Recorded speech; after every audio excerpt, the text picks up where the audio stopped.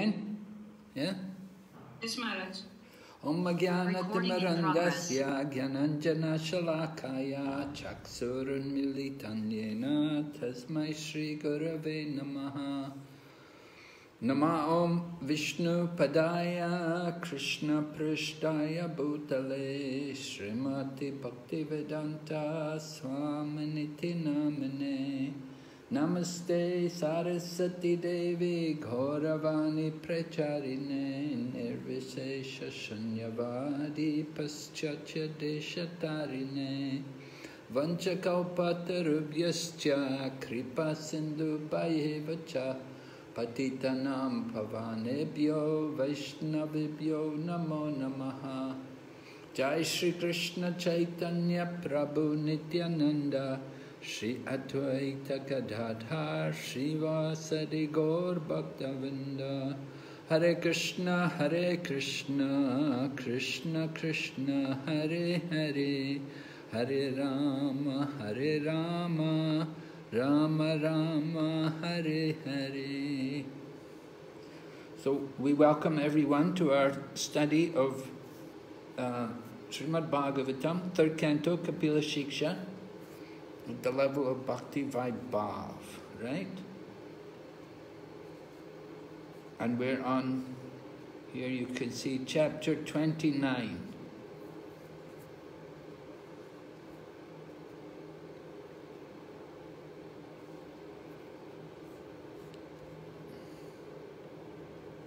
Explanation of devotional service by Lord Kapila.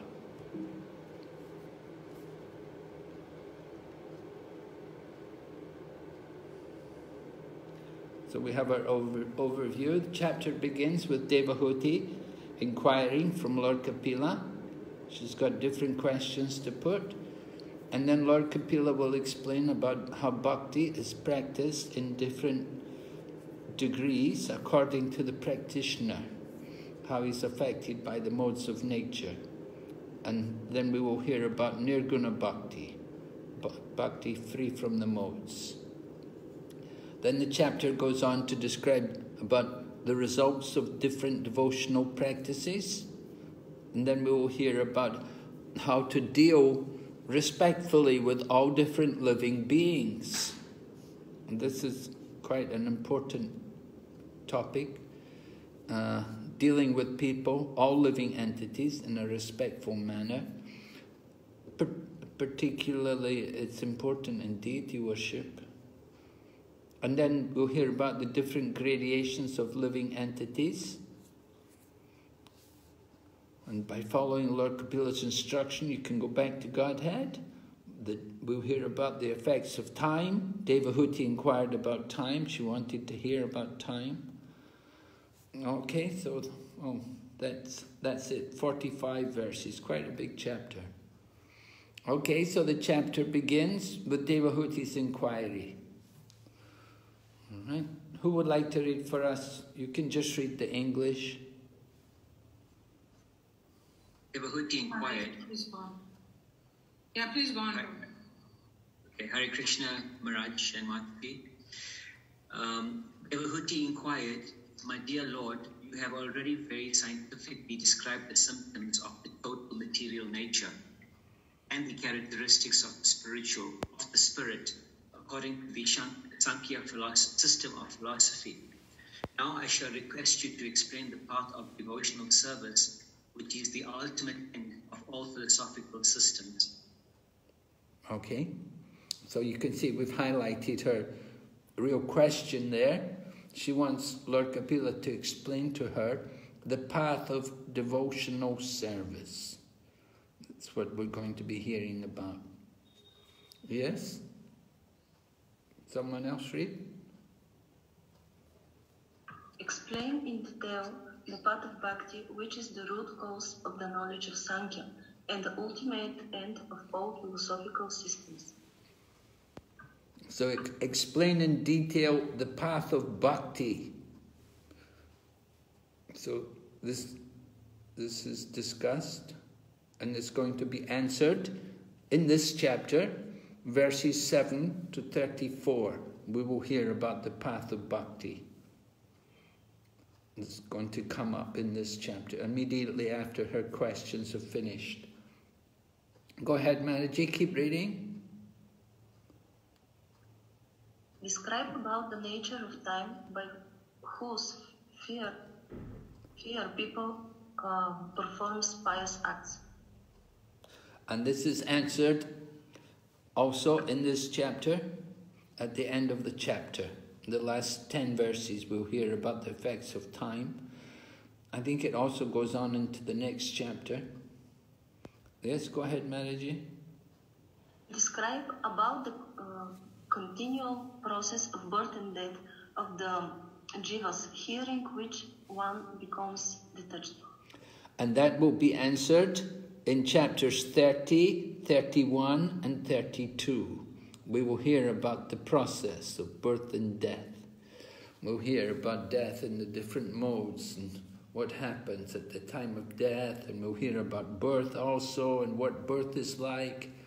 So a lot of information there coming up in the next unit, 31, chapters 30, 31 and 32. A lot of practical knowledge.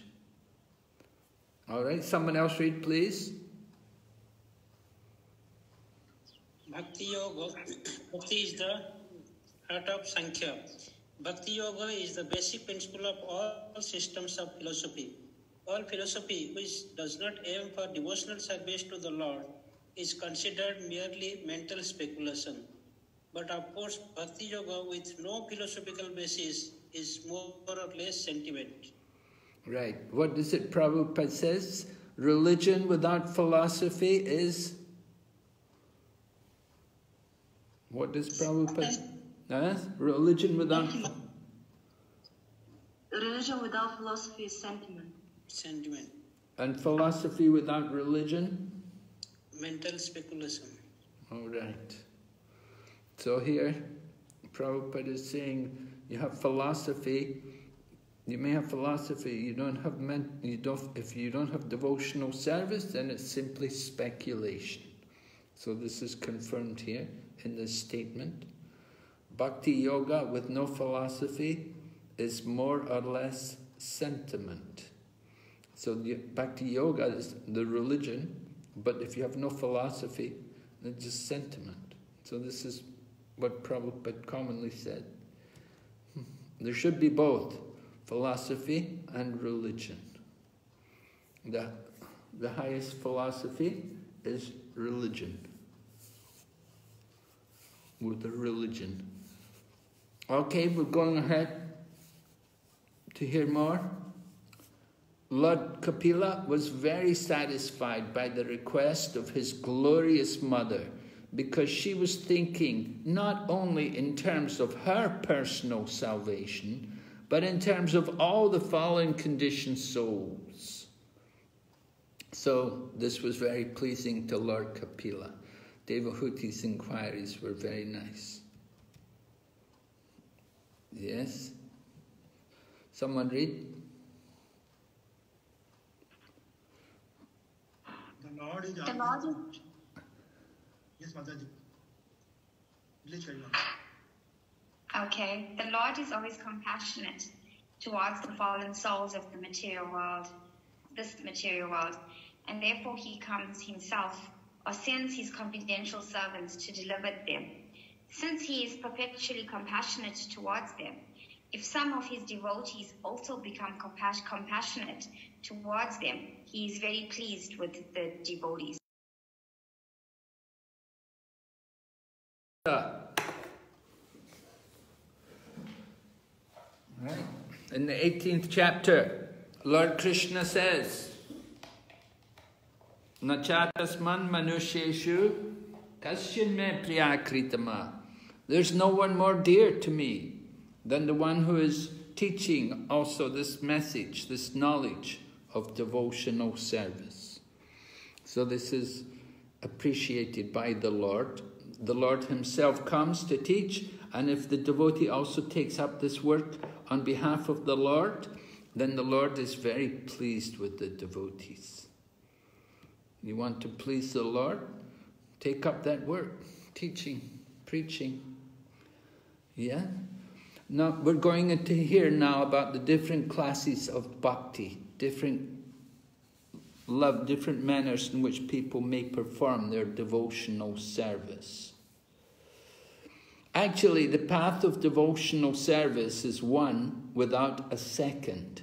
But according to the devotee's condition, devotional service appears in multifarious varieties, as will be nicely explained in the following verses. Right? Devotional service appears in different varieties. We'll see devotion in ignorance, passion, and goodness, as well as nirguna bhakti. This described here. So first of all, devotional service in the mode of ignorance. Who would like to read?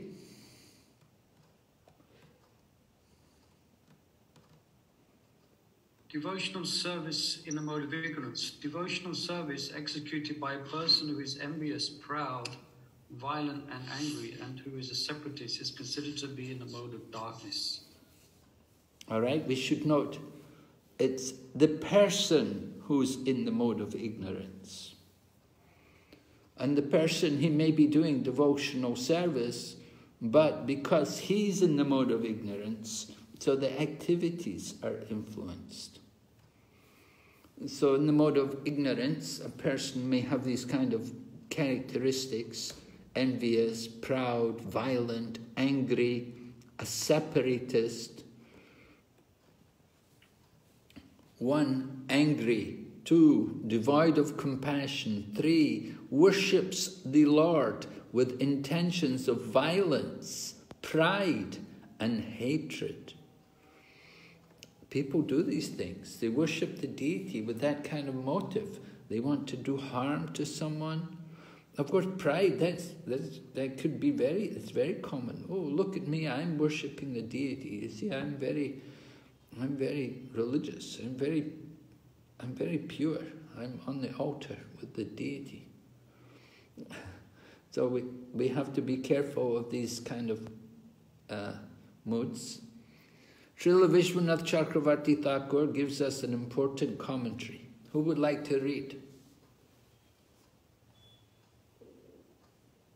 One should not say that bhakti becomes tamasic. Rather, the particular person in question is tamasic. He is angry. He does not see happiness and distress equally in himself and others. Bhinna druk. In other words, he is without compassion. With a goal of violence, pride and hatred, the angry person with no compassion who performs bhakti-vaibhava, to me, is tamasic. Tamasic, right. If we do devotional service in that kind of mood, you know, and it often happens. We see it. You know, maybe you've been doing some managing with devotees, and you have to ask someone, you have to say, Prabhu, would you mind to do the arti? And the person goes, oh, me? Oh, why I have to do it, you know? Or you say, Prabhu, would you be able to go in the kitchen and cook the offering? Oh, no, you always come to me when somebody doesn't come. Well, Prabhu, the marriage is off the altar, you know. We need somebody to cook the offering. Yeah, but why do you always come to me, you know? And like that, we have a very kind of a grudging mood, not very pure motivation, you know. And sometimes it's much worse. Sometimes, you know, hatred. That's really, you know, I hate to do this. I hate to, or I hate this person. I have to work with this person. I hate them. So then sometimes you're angry. That's really not the right mood to be doing devotional service. And so we may do service, but there's no real devotion, or the devotion has become influenced. The person is in ignorance. Bhakti itself may not be in ignorance, but the activities themselves are pure. But because of our consciousness, the manner in which we do them, tamasic influence. Go ahead, keep reading, Prabhu.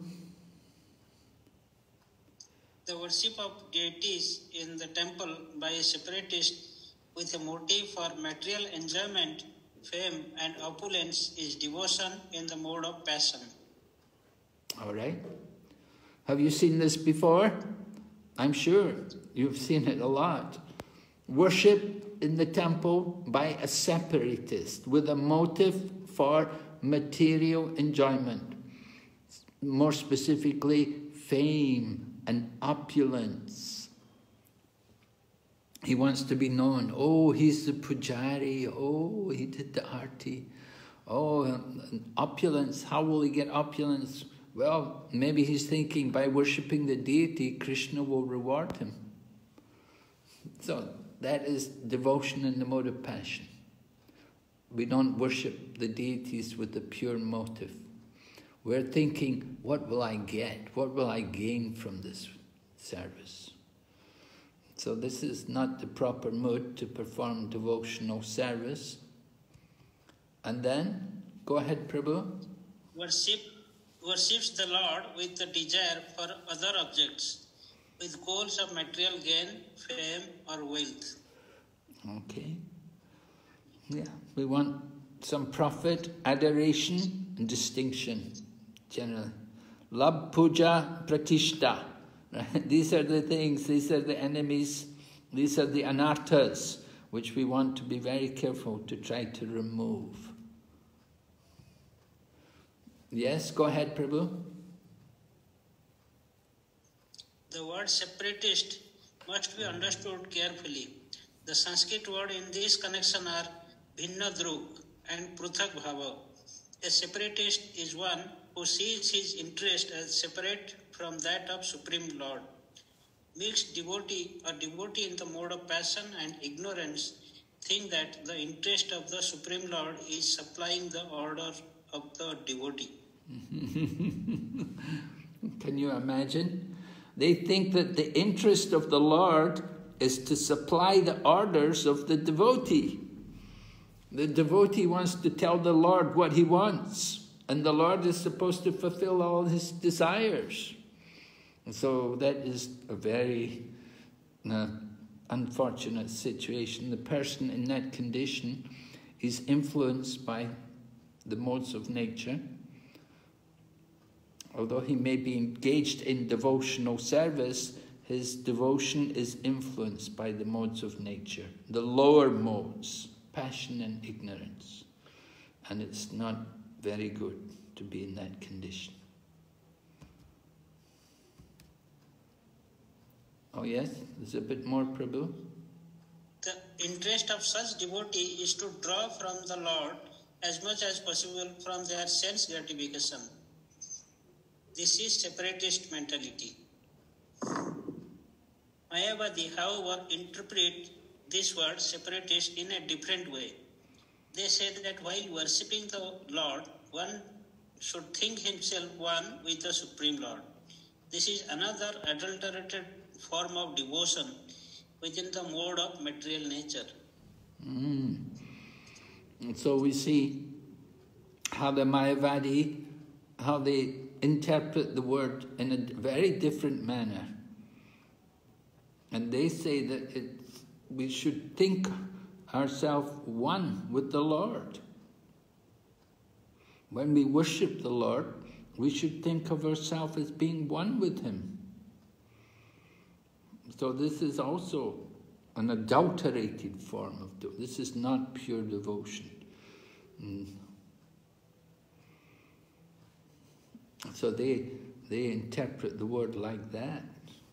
Oh, we should think of ourselves as one. One should think himself one with the Lord. But Prabhupada is explaining the Vaishnava interpretation of the word separatist, that we have a motive different from that of the Lord.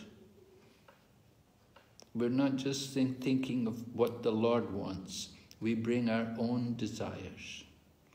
So this is the modes of nature.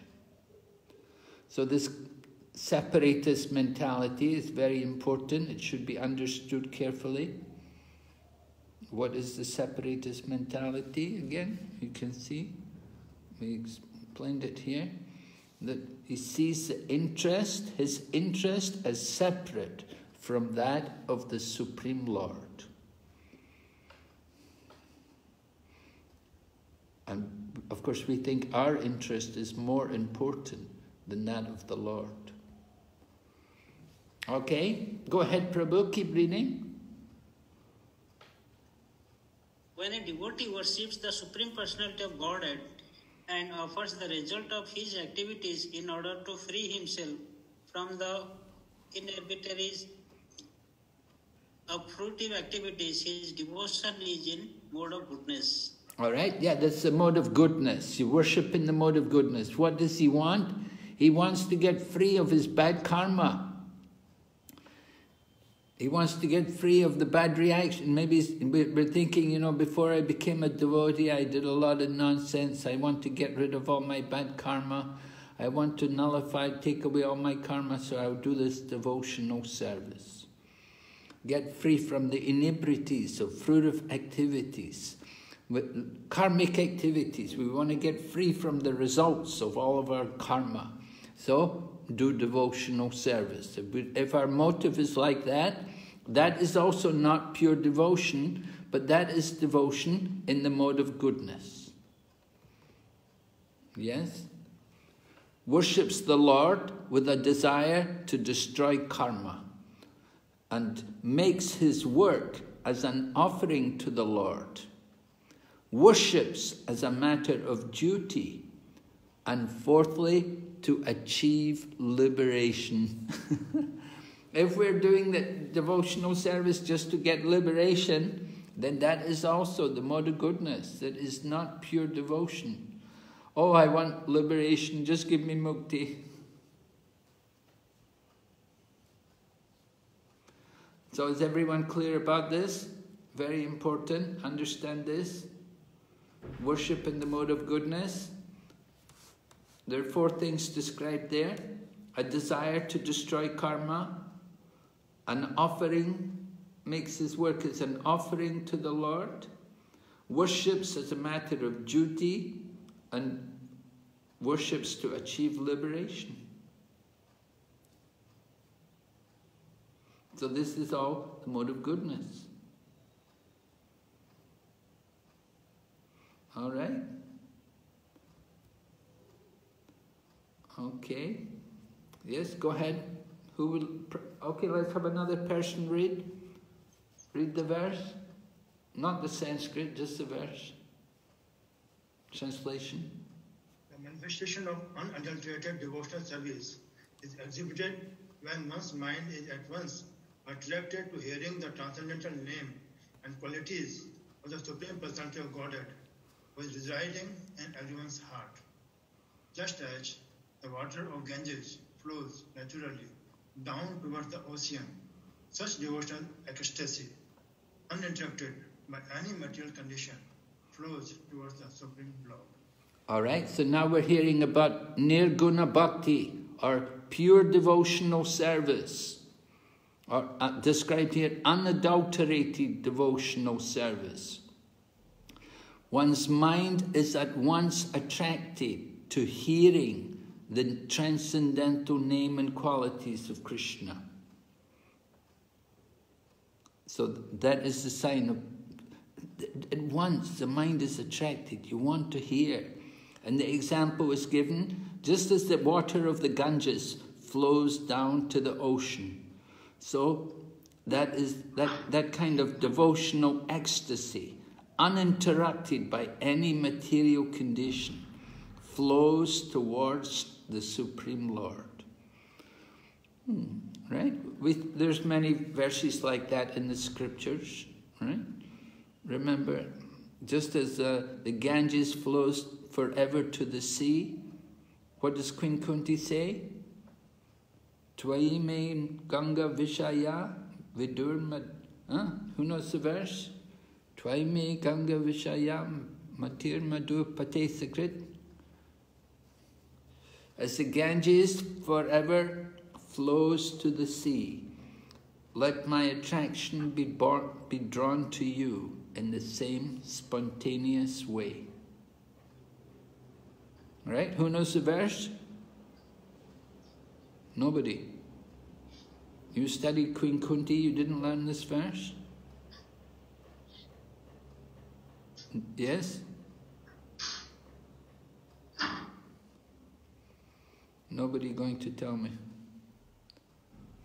All right, characteristics of pure bhakti, beyond the modes. What are the features of pure bhakti? First of all, bhakti is beyond the gunas. It's not influenced by the modes of nature. It's not influenced by even goodness. It's above even goodness.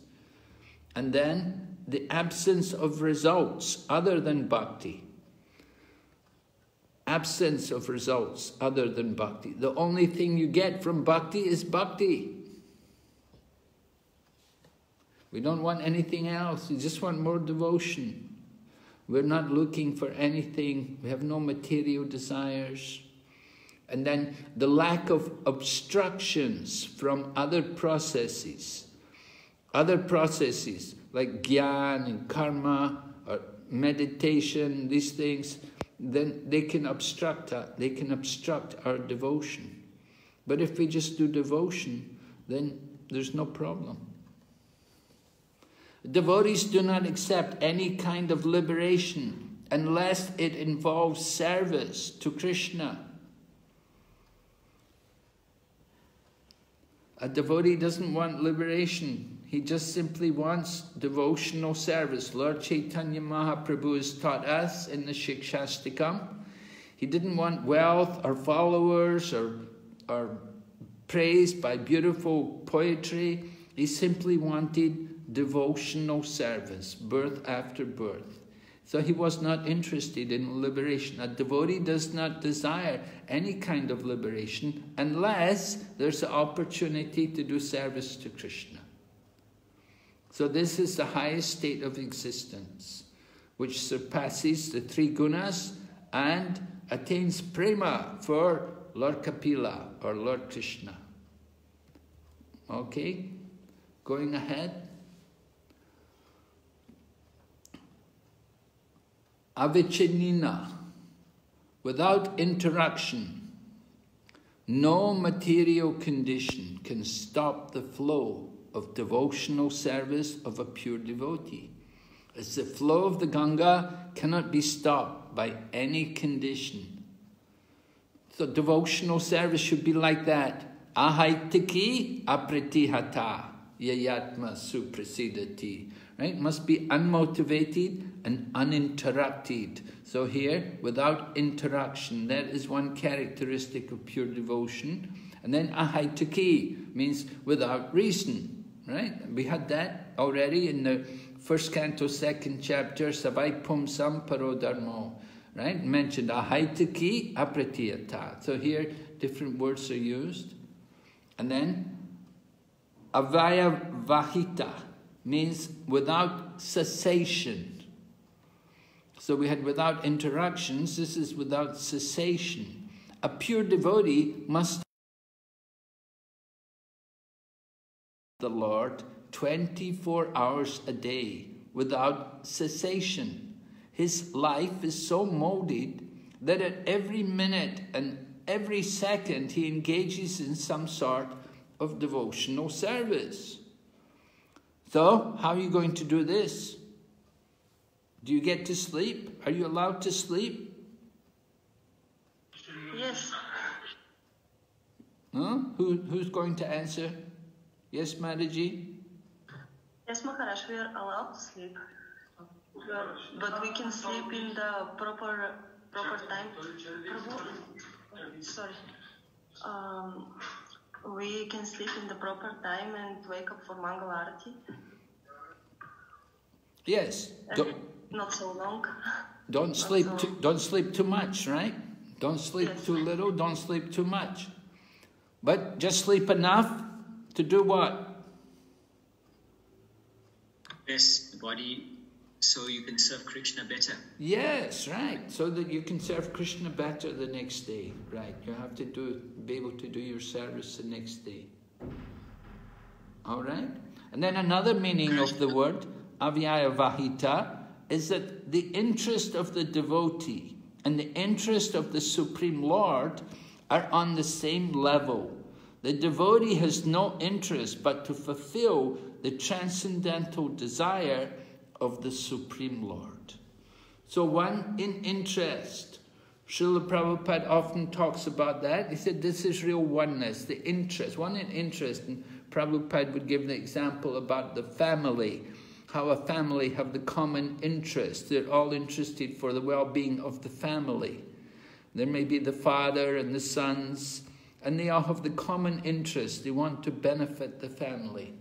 So here also, the Lord and his devotees, the common interest. The devotee has no interest separate from the Lord. If his interest is separate from the Lord, then he's a separatist, right? And we're hearing that separatists, they're in the modes of nature. All right? Going ahead, text number 13. Right? A devotee, someone read?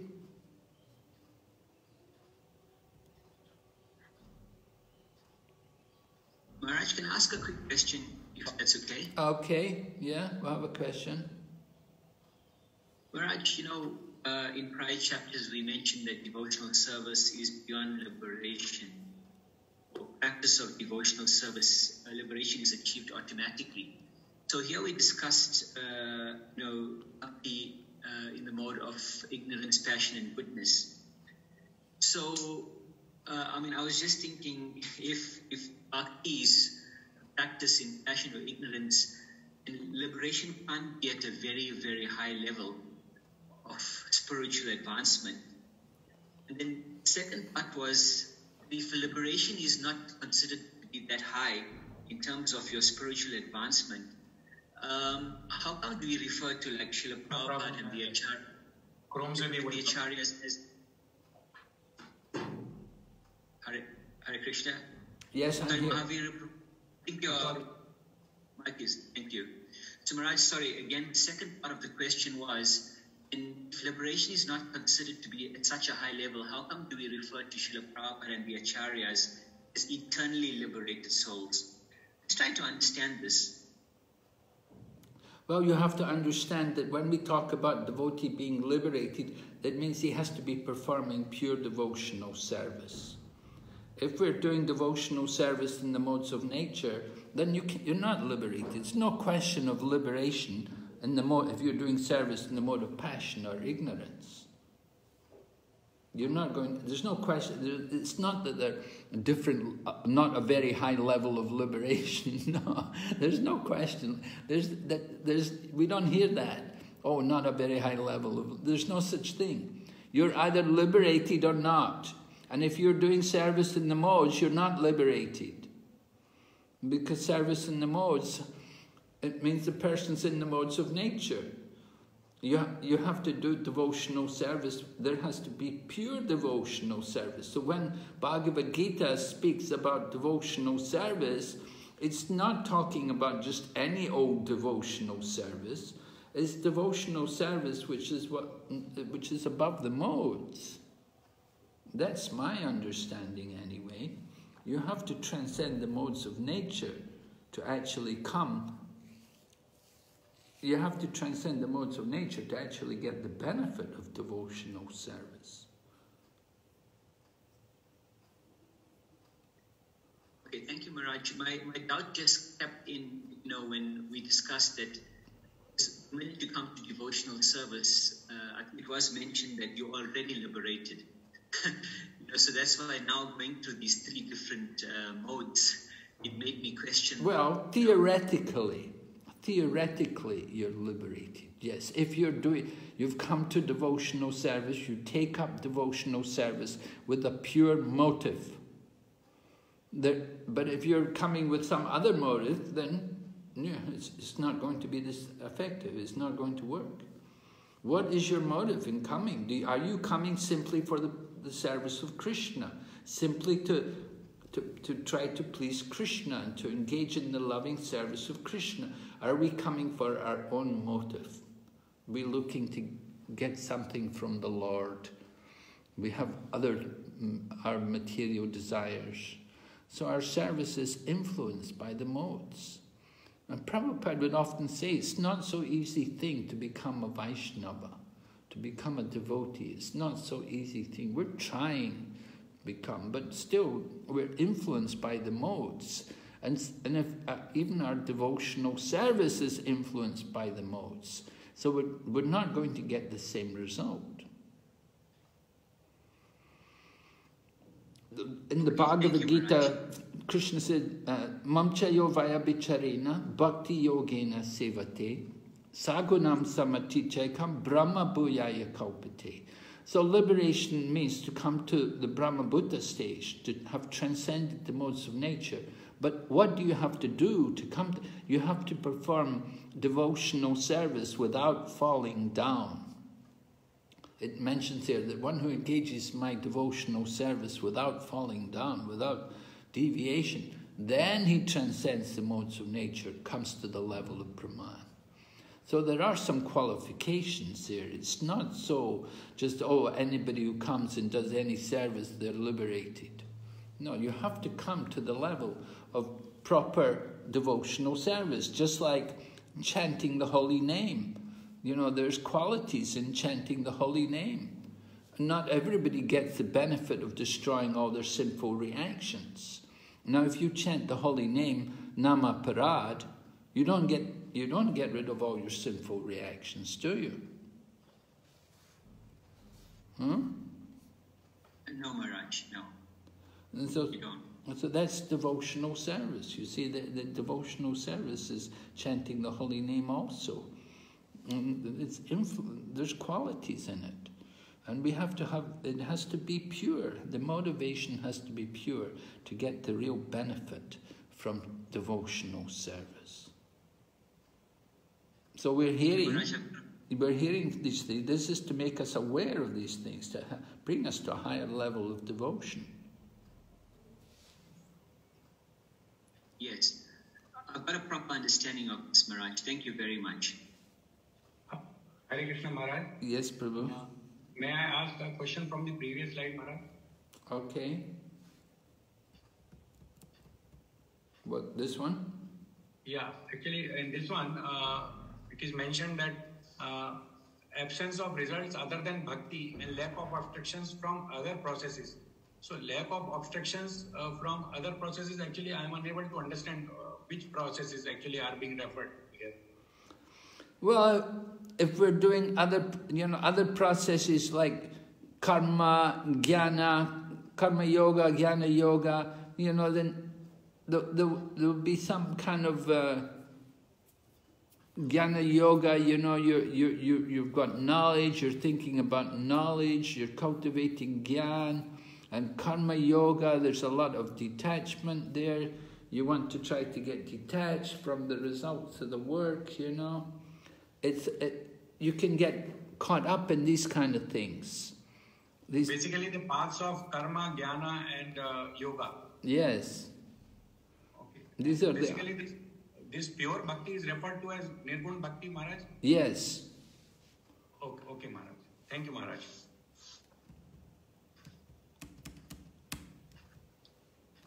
All right, going ahead, text 13. Please read, someone. Shall I read, Maharaj? All right, yeah, please read, yeah. The shloka also and the... no, just read the... Okay.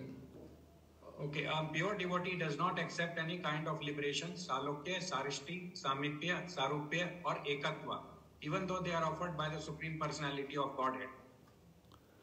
All right, so what is this salokya? Shall I say, Maharaj? Yes. To enter the same planet as that of the Supreme Lord. Right. And sarshti means? To have the opulence, same opulence as that of the Supreme Lord. And samipya? To have, to become a personal associate of the Supreme Lord. Okay. And sarupya? to have the same form, which is the form of the Supreme Lord. And what about ekatva? To merge in the Brahmjyoti, the Brahman effulgence. So pure devotee is not interested. There are 5 different kinds of liberation. We see these 5 different kinds of liberation are there. But even they're offered by the Supreme Lord, the pure devotee will not accept them unless there's the opportunity for devotional service. So these 5 kinds of liberation, a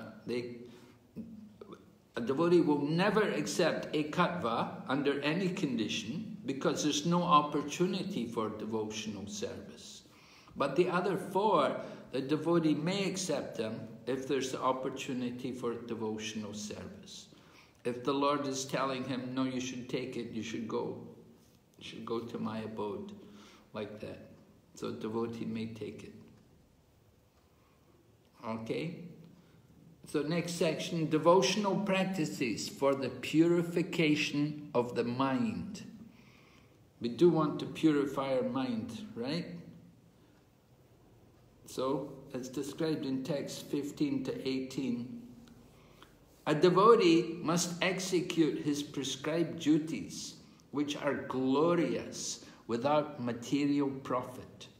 Without excessive violence, one should regularly perform one's devotional activities. Right? So, prescribed duties. A devotee must execute his prescribed duties. We have different prescribed duties, just like grihastas, you have certain duties to perform. And there will be different, sometimes there will be emergency things. Whatever we're required to do, you have to maintain your family, of course, you have to do these things. But we do them without thinking about material profit. And then excessive violence. We should be very careful to avoid that. Unnecessarily violence.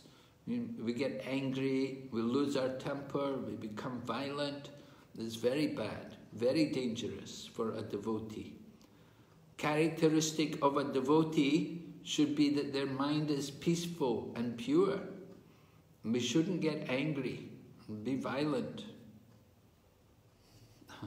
One time, there was a young couple living in a house next door to some other people, and the other people complained to the devotees. They said, you know, we were surprised. The young couple came to live there, and we saw that they were devotees going to Hare Krishna temple, but we'd hear them argue all the time, very violently, arguing and shouting at each other and screaming.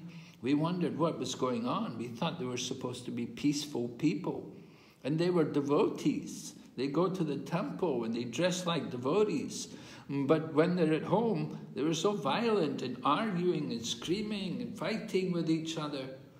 So that's not the behavior, not the proper behavior of devotee. So we have to perform proper devotional activities, and we should be very careful about these things, about violence. All right? Someone can read this for us? Chandrika, can you read for us? Yes, Maharaj. Even if a devotee has to commit violence, it should not be done beyond what is necessary.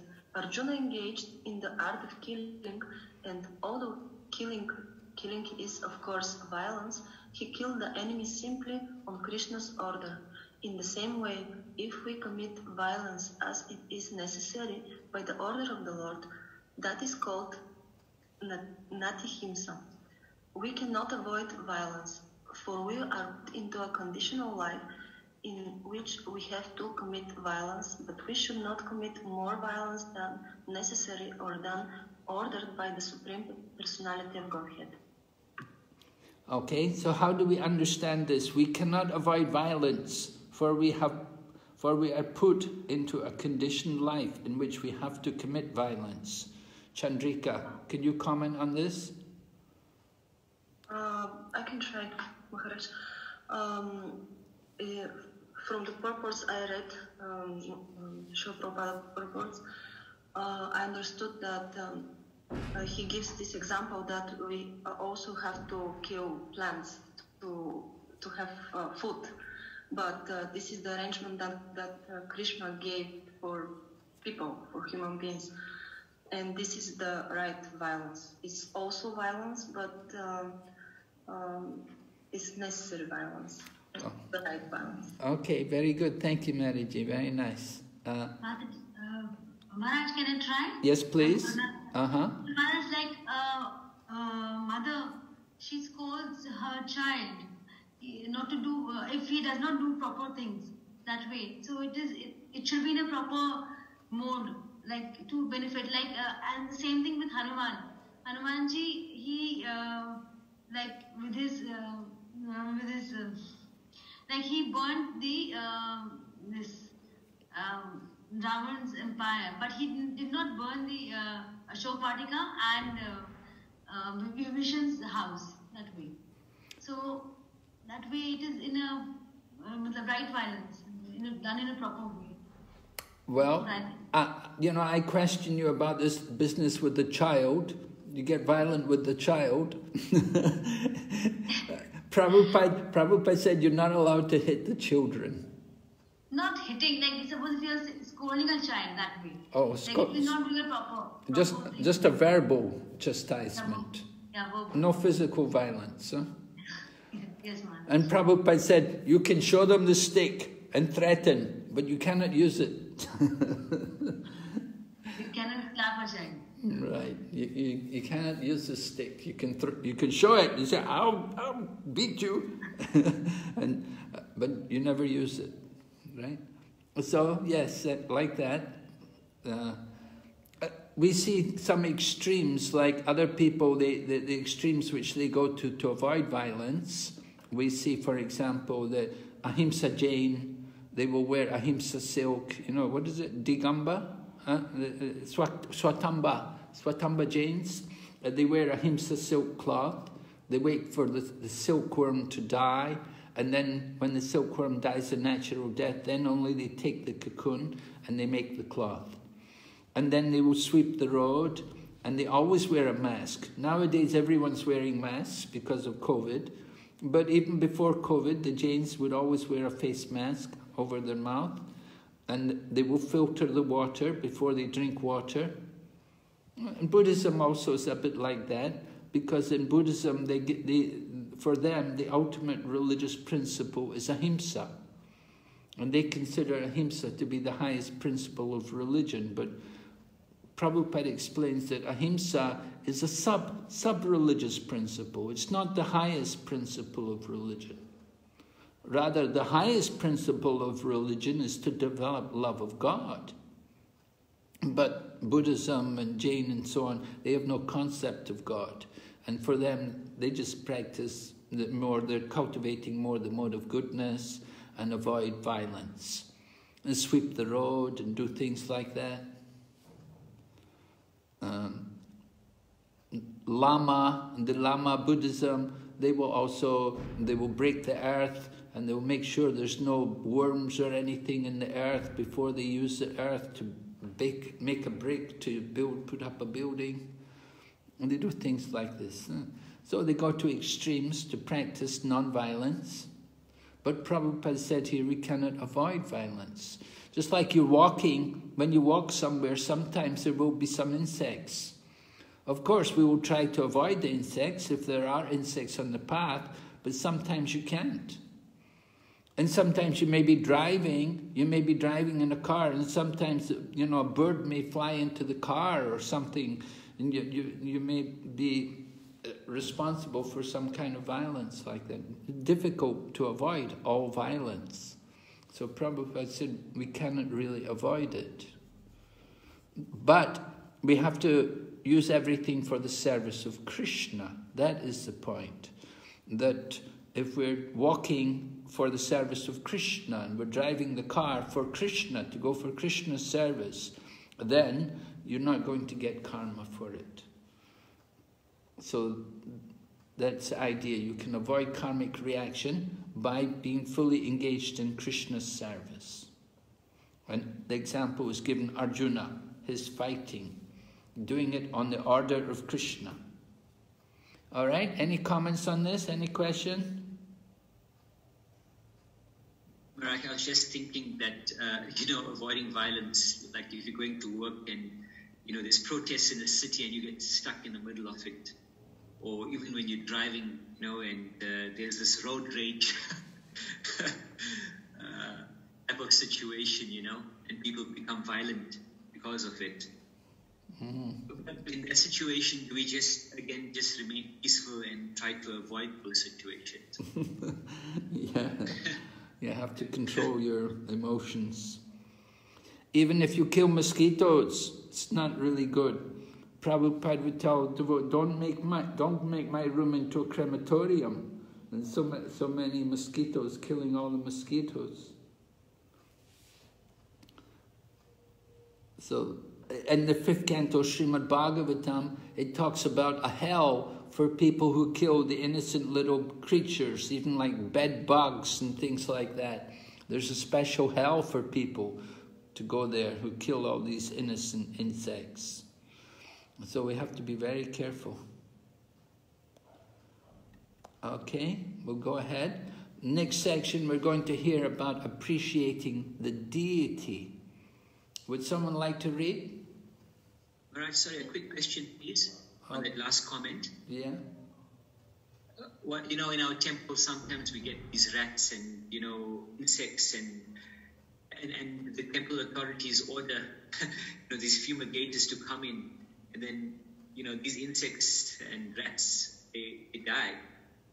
So, if it's causing a disturbance, then, is there reactions for that? What happens in that situation? Yeah, difficult. I know one time in Hyderabad, they had some food there, and the rats somehow came and got it, and the devotee said to Prabhupada, he said, Prabhupada, I'll put some rat poison down and kill them. And Prabhupada turned to the devotee and said, you should be killed. And so, yes, rats come and different mice and things like that. We should be careful to keep everything very clean and don't leave food lying around and don't keep garbage laying around. Because when we have a lot of garbage laying around and food, then it will attract the mice and rats. So often we are responsible for these things. And one time I heard there was a cockroach in the kitchen and Prabhupada just knocked it out of the window and said, go outside and enjoy. So that was Prabhupada's mood. Go outside. Go outside and enjoy. You can put a notice up. No mice and rats here. Go outside and enjoy. All right, appreciating deity. Someone read? Okay. There is a distinction in the... I'm sorry. Okay, thank you. There is a distinction in the manner a neophyte and an advanced devotee appreciate the Lord's presence in the temple. A neophyte considers the Archvigna to be different from the original personality of Godhead. He considers it a representation of the Supreme Lord in the form of a deity. But an advanced devotee accepts the deity in the temple as the Supreme Personality of Godhead.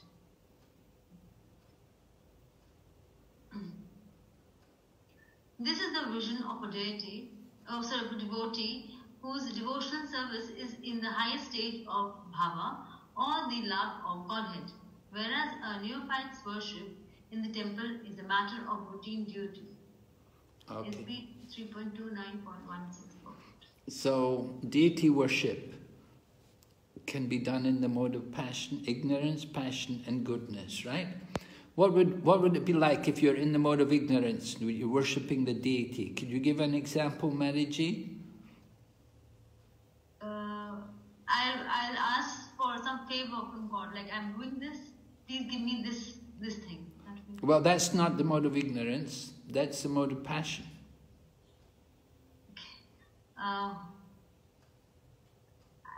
I'm sorry, I'm not able to think Someone help her? What would be deity worship in the mode of ignorance? Like doing as a kind of burden. Begrudging mood. A grudging mood, an angry mood, yeah. Maybe you get up, you don't take bath, you don't put tilak on even, you go on the altar and do the deity worship. And you put on old cloth, you don't put on clean cloth or something, you're laying down sleeping in your cloth, the same cloth you go on the altar and do deity worship. That's the mode of ignorance. We don't give proper attention. And deity worship in the mode of passion, Maharaji was saying, you may ask the Lord for something, or we want everyone, come and see me, I'm worshipping the deity, look how pious I am, I'm very religious. And what about deity worship in the mode of goodness? What would it be? What would be? Yes, Maharaj, like we are doing for God's pleasure. I mean, we're doing deity worship for God's pleasure. No, that's not, that's pure goodness. That's pure devotion, when you do it for God's pleasure. What's in the mode of goodness? To get liberation or to get free from result of pious karma? Yes, to get free of karma. And what was the other thing you said? Yes, to get liberation. Sorry, couldn't hear you. As a sense of duty.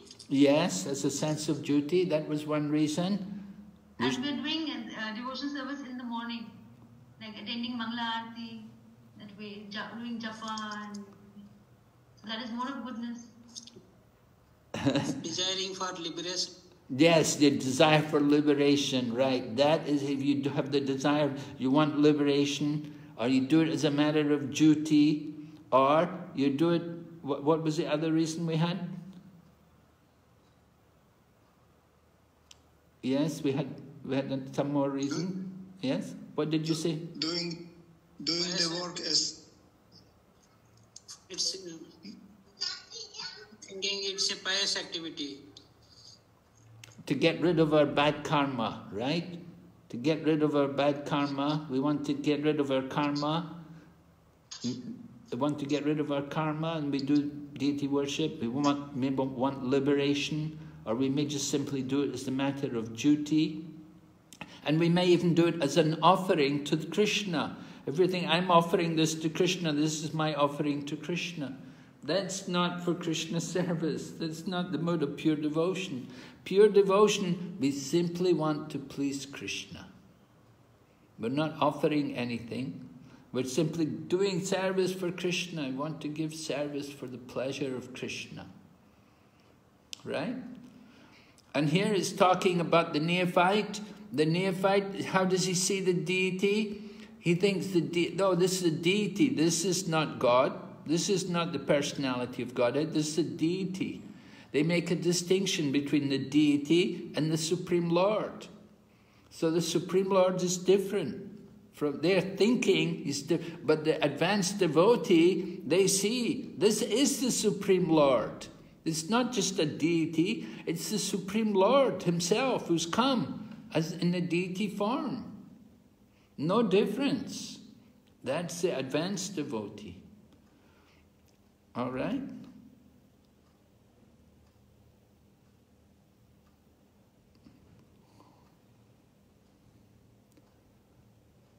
All right, someone like to read this for us? It is said by Vaishnava Association. It is said by Vaishnava Chakravarti Thakur that even if one is a Vaishnava, if he is not of good character, his company should be avoided. Although he may be offered the respect of Vaishnava, anyone who accepts Vishnu as the supreme person of Godhead is accepted as Vaishnava. But a Vaishnava is expected to develop all the good qualities of the demigod. Yes. So Vaishnava should be of good character. He should have good qualities. Prabhupada was asked, how would we recognize a Hare Krishna devotee? He was on television in America and the men interviewed him. He said, how would I be able to recognize one of your devotees? And Prabhupada said, oh, he would be a perfect gentleman. In other words, he would have all good qualities, good character. So Prabhupada says, anyone who accepts Vishnu as God, he is a Vaishnava. But he has to develop the good qualities. We have to show that we're Vaishnava by the characteristics, by the qualities of the demigods. All the good qualities should be there.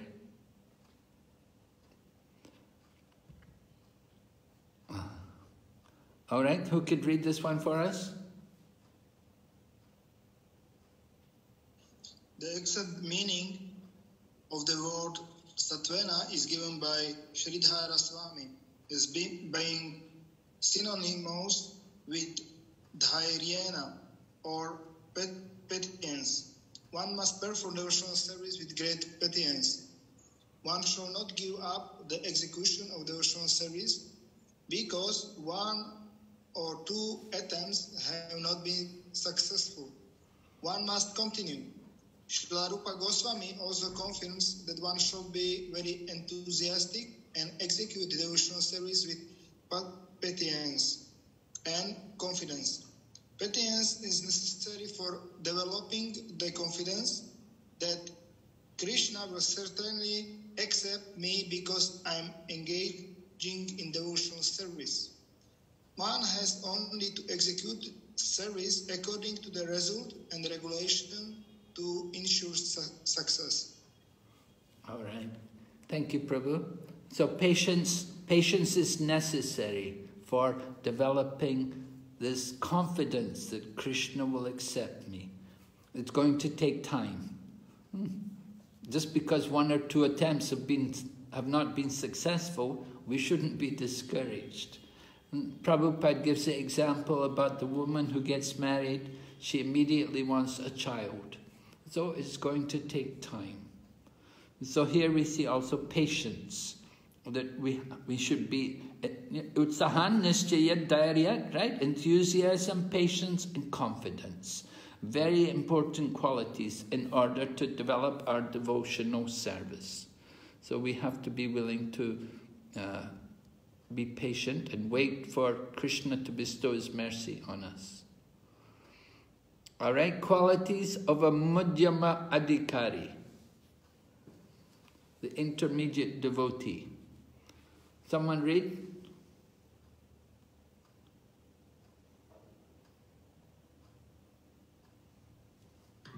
The pure devotee should execute devotional service by giving the greatest respect to spiritual master and the acharyas. He should be passionate to the poor and make friendship with the persons who are his equals, but all his activities should be executed under regulation and with control of the senses. Thank you. So the Madhyama Adhikari, he makes distinction. He makes distinction between devotees and non-devotees. Here we see he's compassionate to the poor, makes friendship with persons who are his equals. It does not mention here about giving up the association of people who are demoniac or atheistic. But it mentions we should offer greatest respect to the spiritual master and the acharyas. So this is Lord Kapila. It's similar to what's mentioned in the 11th canto, where the Madhyama Adhikari is better described. This is Lord Kapila's explanation here. Respect to the Guru, the Acharya, and of course worship should be offered to the Supreme Lord. How to offer proper worship to the Supreme Lord. And we should respect not only the Supreme Lord in the deity form, but we should respect all living entities. So here, the Madhyama Adhikari, he makes distinction. His compassion is directed to the poor, and he makes friends with persons who are his equals. Those who are not his equal, somebody is atheistic or somebody is a blasphemer, we'll just avoid them. Madhyama Adhikari also, his activities should be executed under regulation, with control of the senses. This is an important part of sadhana bhakti, regulation and sense control. That's why temple program is very helpful for all of us. If you have a temple near you, you can be regulated, take part in the temple program. Right? So these are the 4 points which are brought about here. Madhyama Adhikari. We'll go ahead. Nira ahankriyaya, humility. Nira ahankriyaya, humility. The symptoms of a devotee are meekness and humility. Although spiritually very advanced, he always remains meek and humble. Chaitanya Mahaprabhu taught one should be humbler than the grass on the street, more tolerant than the tree. One should not be proud or falsely puffed up. In this way, one will surely advance in spiritual life.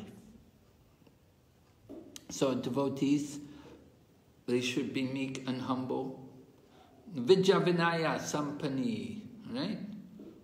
In Bhagavad Gita, the Brahmana is described Vidya Vinaya Sampani Brahmani Gavihastani.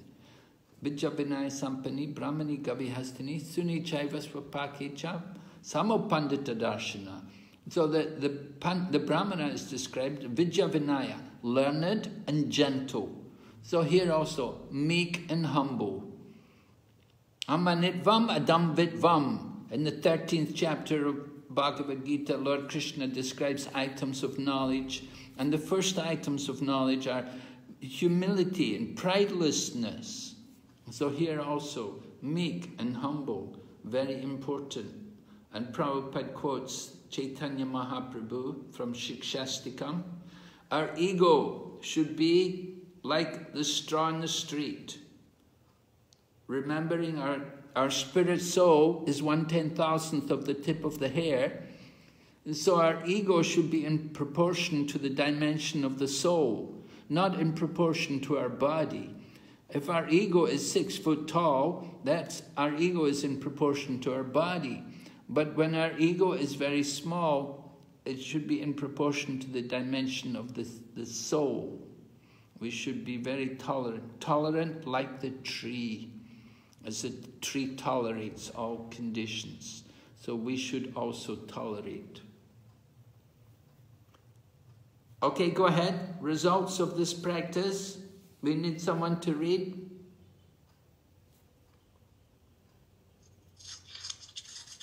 When one is qualified with Prabhuji, please carry on. Please. Go ahead, Mataji, you read. Okay. When one is fully qualified with all the transcendental attributes and his consciousness is thus completely purified, he is immediately attracted simply by hearing my name or hearing of my transcendental quality. As the chariot of air carries an aroma from its source and immediately catches the sense of smell, similarly, one who constantly engages in the devotional service in Krishna consciousness can catch the Supreme Soul, who is equally present everywhere. Hare Krishna. Okay, thank you. Yes? So this is the result of practicing Bhakti Yoga. They become attracted. We become attracted to hearing about Krishna. We get a taste for Krishna.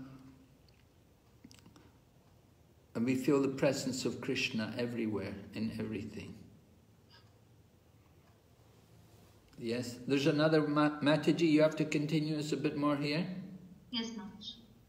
As a breeze carrying a pleasant fragrance from a garden of flowers at once captures the organ of smell, so one's consciousness, saturated with devotion, can at once capture the transcendental existence of the Supreme Personality of Godhead, who, in his Paramatma feature, is present everywhere, even in the heart of every living being. SB 3.29.20 purport. Thank you. Okay. Okay, so now... Offenses, yes? Respecting all living beings, 21-27. Offenses in Bhakti, 21-22, disregard, I am present in the heart of every living being as the super soul. If one disregards my presence in all beings, his worship of a deity is simply an imitation and is like offering oblations into the ashes. Yeah, this is a very important point, and this is often quoted. I think it's mentioned also in the Bhagavad Gita in the purport one time. I came across it before.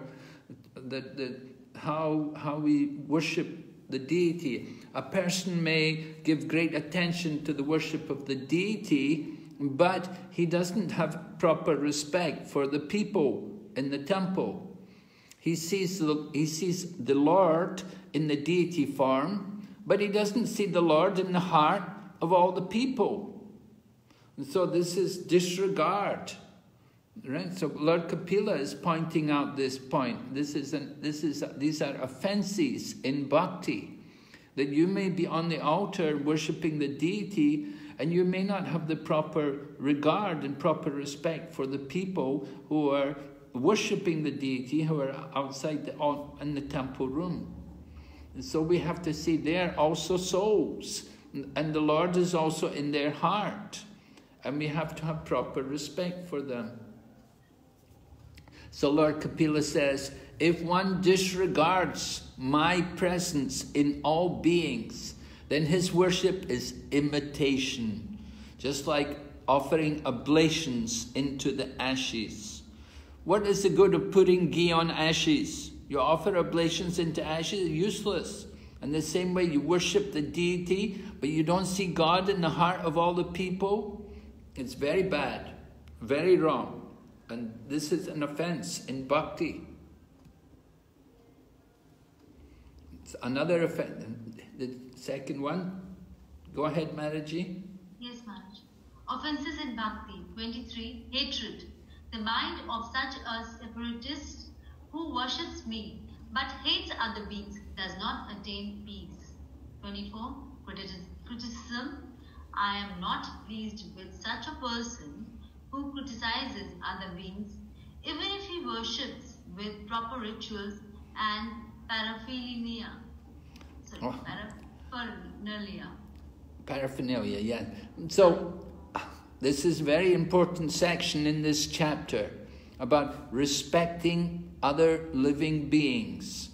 So even though we may be worshipping the deity, and you worship with all kinds of rituals and the proper paraphernalia, but if we criticize people, if we're critical of people, then it's not pleasing to Krishna.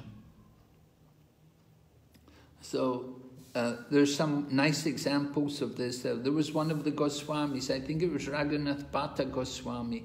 He would never hear any criticism of anyone. He would just change the subject, or he would just go away. When people want to criticize someone, don't hear it, just go away. Don't listen to people being critical. It's not the proper mood of a devotee. So it goes on a lot, you know, because this is Kali Yuga, and people like to argue and quarrel with each other, we criticize. So we should be very cautious about this. Don't criticize people, and don't hate people. Don't keep hate in your heart. That's also very bad. Oh, I hate that person. Well, this is really very bad. And we must try to overcome these kind of emotions, these feelings, and understand their offenses in bhakti. Okay, so here's 6 kinds of offenses to a Vaishnava. First of all, to blaspheme a Vaishnava. That's an offense. To not offer respectful obeisances upon seeing a Vaishnava is an offense. To not feel delight upon seeing a Vaishnava. We should feel so happy to see a devotee. We shouldn't think, oh no, here he comes, oh my goodness. And we want to, it's not good, it's an offense. And to get angry with a Vaishnava is also not good. To think ill of a Vaishnava, to kill a Vaishnava.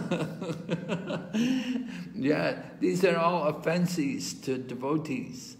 So we must be very cautious of these things. 4 kinds of blasphemy to a Vaishnava. To blaspheme a Vaishnava, for his or her apparent low birth or caste. That is blasphemy. You criticize someone, oh, that person, they're so low class, they're so low, you know, oh, they're not, you know, they're Sudra, there's people, they're Chandalas, they're Malachas, you know, we criticize them. So that's a blasphemy. Or to blaspheme a Vaishnava for some previous sinful activities prior to one's surrender to Krishna, that's also not good. You criticize someone, something they did before becoming a devotee. Or you criticize someone for some unpremeditated, accidental fall down. They may do something just by chance. It was very, you know, they never did it before, and they certainly won't do it again. We shouldn't criticize. It can happen to people. To blaspheme a Vaishnava for the last trace of his or her previous sins or faults that are almost rectified. So this is described for us in Harinam Chintamani. So respecting people, very important. If we criticize him, bear bad feelings towards him, or hear him criticized, we're involved in sadhu nindana. Blaspheming a devotee incurs the anger of Krishna. So we have to respect everyone. Okay, coming back to Kapila Shiksha. Here's Lord Kapila. And how to respect all living beings. What do we need to do? We have to realize the presence of the Lord in everyone. That's how to properly respect them. See the Lord in everyone. Okay, who's going to read? Maharaji, can you keep reading? Yes, Maharaj. A devotee should try to understand everything in relationship with Krishna and try to serve everything in that spirit. To serve everything means to engage everything in the service of Krishna. If a person is innocent and does not know his relationship with Krishna, an advanced devotee should try to engage him in the service of Krishna. One who is advanced in Krishna consciousness can engage not only the living being, but everything in the service of Krishna. Thank you, Maharaj. Thank you, Maharaj. Okay, so that's the point. Everything in relation to Krishna. Try to understand everything and try to serve everything in that manner.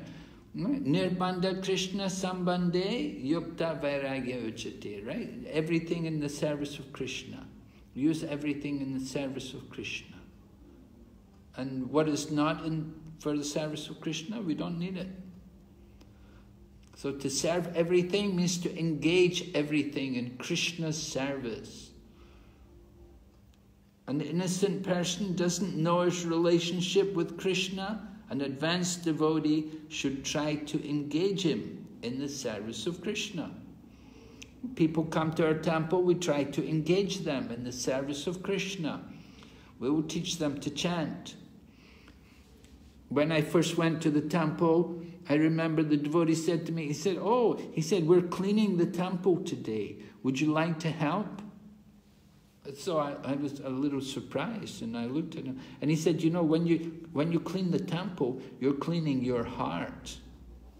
So I thought, oh, this sounds very mystical. I definitely want to do this.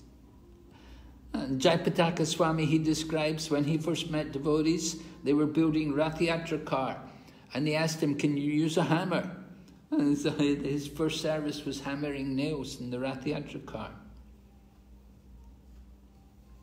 So Prabhupada says here, one who is advanced in Krishna consciousness can engage not only the living being, but everything in the service of Krishna. All right? There was that example, there was one Mayavadi sannyasi came, and he had some pamphlets for his program, and he gave out pamphlets to everyone. So Prabhupada thought, oh, this is very good. Everyone had the Mayavadi pamphlet. Prabhupada told everyone, yeah, keep it. And so then Prabhupada put prasadam on the piece of paper, the Mayavadi's pamphlet. Prabhupada served the prasadam on the piece of paper. And this way he made use of the pamphlet, the Mayavadi pamphlet. He put prasadam on it. Oh, sorry, wait, go back. All right. A devotee should not ignore any living entity.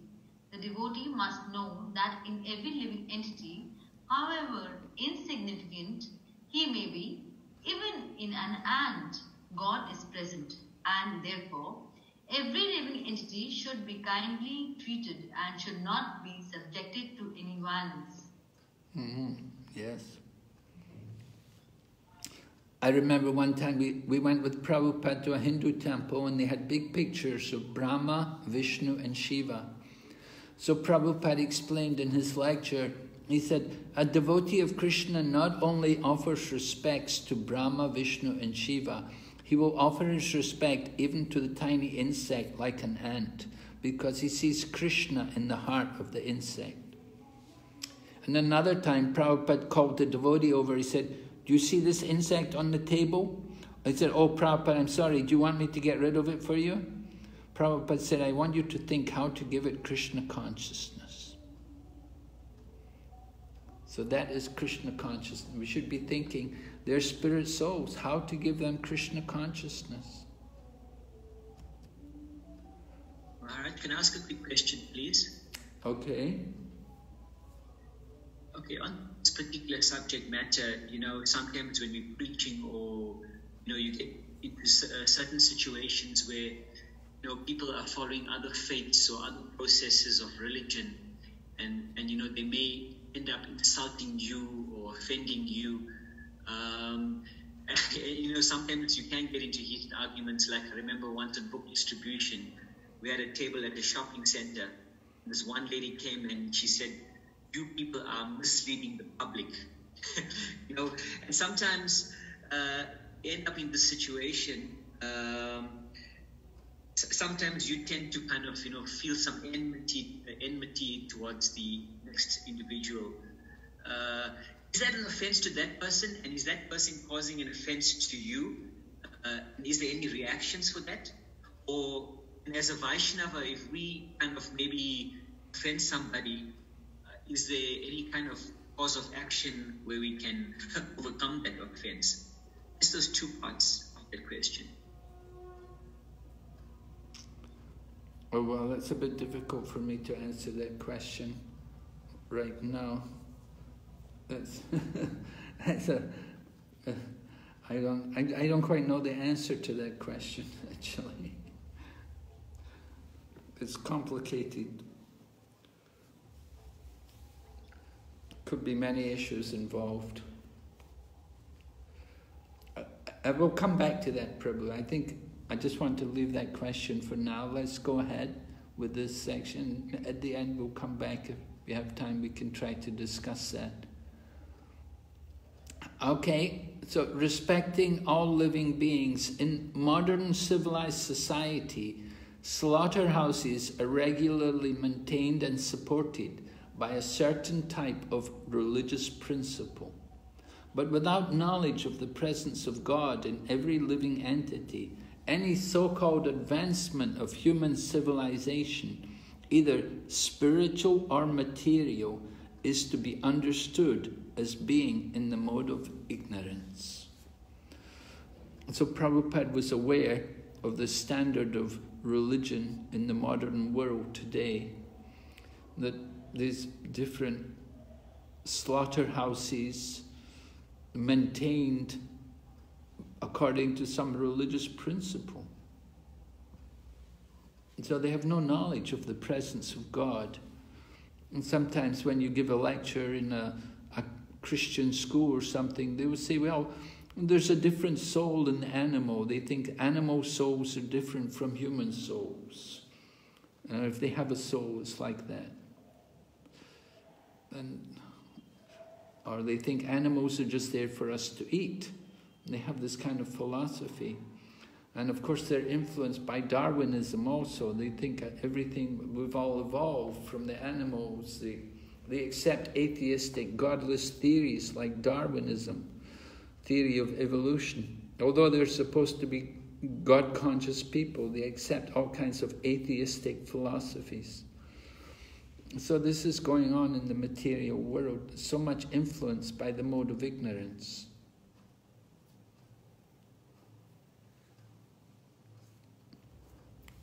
All right, text. This is text 24, purport. Similarly, we may offer many valuable items to the deity, but if we have no real sense of devotion and no real sense of the Lord's presence everywhere, then we are lacking in devotional service. In such a state of ignorance, we cannot offer anything acceptable to the Lord. So this is a powerful criterion which Srila Prabhupada is presenting to us through the teachings of Lord Kapila Dev, that we have to see the presence of the Lord in every living entity. Not only in every living entity, but the sense of the Lord's presence everywhere, in everything. So just making offerings to the deity is not enough, but we have to consider the real mood of devotion and the sense of appreciation for the Lord's presence. People may speak about devotion, they have devotion for the deity, but they have no proper respect for the devotees, no proper respect for the public who come to see the deity. So this is the mode of ignorance. And in that mode, the Lord will never accept our offerings. Okay, coming to prasad distribution. Who would like to read this for us? Prasad distribution. It is not that one should create a temple in his private apartment or private room, offer something to the Lord, and then eat. One should exhibit his compassion for ignorant living entities by distributing prasad.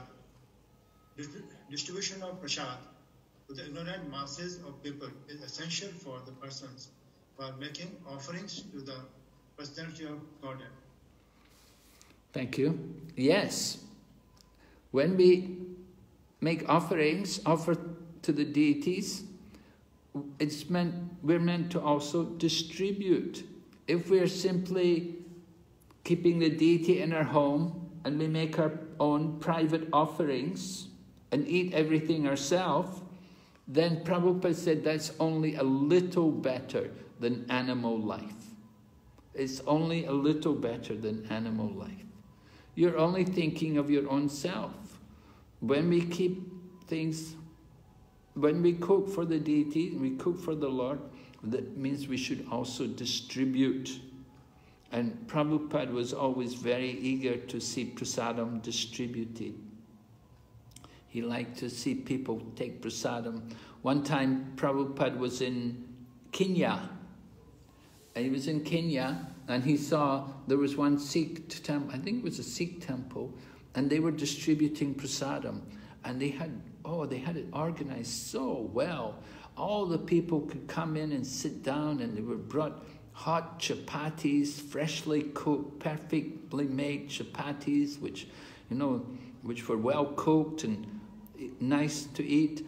And they had a nice sabji as well to eat with the chapatis.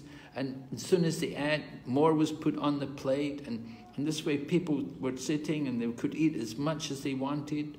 And when Prabhupada saw it, he said, oh, this is real prasadam distribution.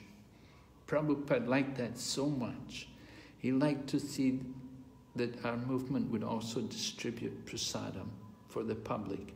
And that was why here in Mayapur, Prabhupada gave the order, no one should go hungry within, I think it's 10 kilometers of the temple. Of course, that was in the 1970s, when people were much poorer here. The economic situation has improved a lot since that time. But still we do, especially with this pandemic, we do a lot of prasadam distribution here. And it's very important for the public opinion. And I know in other parts of the world, devotees also are doing prasadam distribution.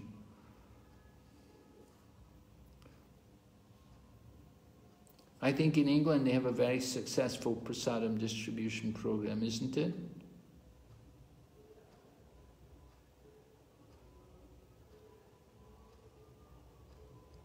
Yes, Maharaj, is quite. There's one devotee called Parashuram. He's quite well known in UK and other places in the world. He has a massive food distribution program. Massive? Yeah, well, not as much as in my poor thousands and thousands, but every day he's distributing food. He gets donations from the various supermarkets. The items have gone out of date, and they phone him, and he gathers everything, makes big prasad and distributes it. Oh. How many vehicles do they have distributing? Well, he has about 4 or 5. He has these little carts, or kind of free-wheeled carts that he's got devotees. They then take it to the different universities in central London. On the cart? Yeah, yeah. Really? They have a cart? Yeah. It's like a free-wheeled bike with some boxes on the back where he keeps the prasad hot. Is it motorized? No, it's well, one of them's battery. One of them they have, these battery-driven bikes. Oh, it's battery. Battery, Yeah. And they have something to keep it hot also. Yeah, yeah. They keep in these special containers that keeps really warm and hot. Oh, special containers to keep it warm. Okay, yeah. And the students love it because they get free prasad. It's all free. Oh, they mainly focus on students, do they? Yeah, students, but they do also to homeless people as well. Okay. Yeah. Yeah, nice. That's a big job. And all the way from the manor, they have to drive into London? No, well, it's done in a separate place. Parashuram has a separate kitchen, which is not at the manor. He was based at the manor, but he outgrew the manor. Now he has his own place. Oh, he has his own place. Okay, okay. It's somewhere in London, huh? Yeah. Okay, good. Yeah. So prasadam distribution and very, very important. The heart of the temple is the kitchen. If you have good prasadam, then there will always be people coming to the temple. And the prasadam is really, really important. You want people to come to the temple, you have to have prasadam. And Prabhupada also wrote a letter before he left the world. He had a letter written and sent to all the temples, telling them they have to distribute prasadam. And they said you should always have prasadam ready at the temple. When people come, there should be prasadam there for them. And you cannot say, oh, there's nothing, He said, Krishna is not a poor man. He said, you have to have prasadam, you have to distribute it to people. Okay? So, 2 kinds of charity, mana and dana. Mana, respect, is offered to a superior, and charity, dana, is offered to an inferior. So 2 different kinds of charity, right? You give to the superior, mana, and you give dana to an inferior. Now, we're going to hear about the different grades of living entities. There are different levels of living entities. We're taught to respect all living entities, but at the same time we should understand there's different levels of living entities, not that they're all equal. Just like we embrace the devotee and we're happy to see the devotee, we couldn't do that with the tiger. You couldn't do that with the cobra, these kind of creatures. We have to understand the difference between different types of living entities. So, this is text 28. Living entities are superior to inanimate objects, O Blessed Mother, and among them, living entities who display life symptoms are better. Animals with developed consciousness are better than them, and better still are those who have developed sense perception. That's text number 28. Would someone like to read text number 29 to 33 for us? Do you have a book there?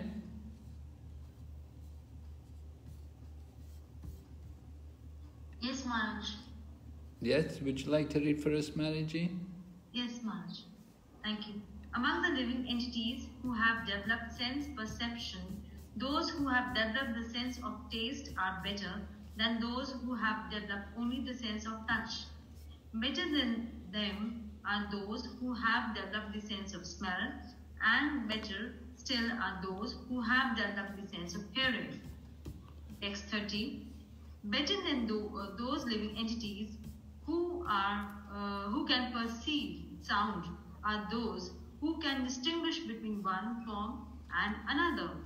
Better than them are those who have developed upper and lower sets of teeth, and better still are those who have many legs. Better than them are the quadrupeds, and better still are the human beings. Text 31. Among human beings, the society which is divided accordingly to quality and work is best. And in that society, the intelligent men who are designated as Brahmanas are best. Among the Brahmanas, one who has studied the Vedas is the best, and among the Brahmanas who have studied the Vedas, one who knows the actual purport of Veda is the best. Text 32. Better than the Brahmana who knows the purpose of the Vedas is he who can dissipate all doubts, and better than him is one who strictly follows the Brahmanical principles. Better than him is one who is liberated from all material contamination, and better than him is a pure devotee who executes devotional service without expectation of reward. Text 33.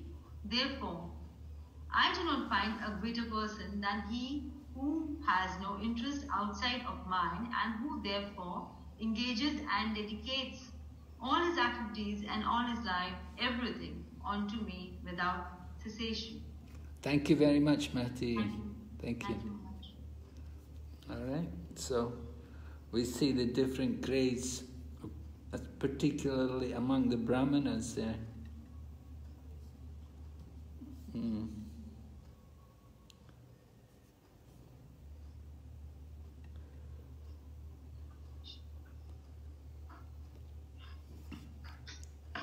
Right, okay, so here mentioned, we must treat the living being, we must treat the lower living entities compassionately.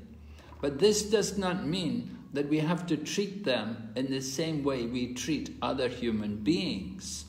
The feeling of equality must be there, but the treatment should be discriminating.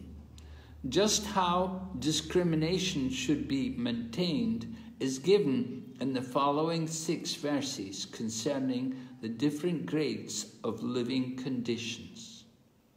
So we heard the 6 verses about the different people. Okay, going ahead. This is Lord Kapila's conclusions. Text number 34. Such a perfect devotee offers respects to every living entity because he is under the firm conviction that the Supreme Personality of Godhead has entered the body of every living entity as the Supersoul or controller. All right? So such a perfect devotee. We heard text 33, we heard about the perfect devotee who is completely dedicated to the service of Krishna, and he sees everyone, everything in relation to the Lord. So here we see the perfect devotee, he offers respects because he knows the Lord is in that body. He's there as the super soul. And then text 35, my dear mother, O daughter of Manu, right? Devahuti is the daughter of Swayambhuva Manu, and she'd been married to Kardama Muni. Her father had taken her there to the forest and left her there in the forest with Kardama Muni. Then later on, Kardama Muni created his aerial mansion, and they went and enjoyed their householder life. Then they had the children, and then Kardama Muni left home, and he left her with Lord Kapila, and Lord Kapila is instructing her. So Lord Kapila is instructing his mother. He knows his mother was the daughter of Manu, and he tells her, a devotee who applies the science of devotional service and mystic yoga in this way can achieve the abode of the Supreme Person simply by that devotional service. So we simply have to apply the science of devotional service, and you can go back to Godhead.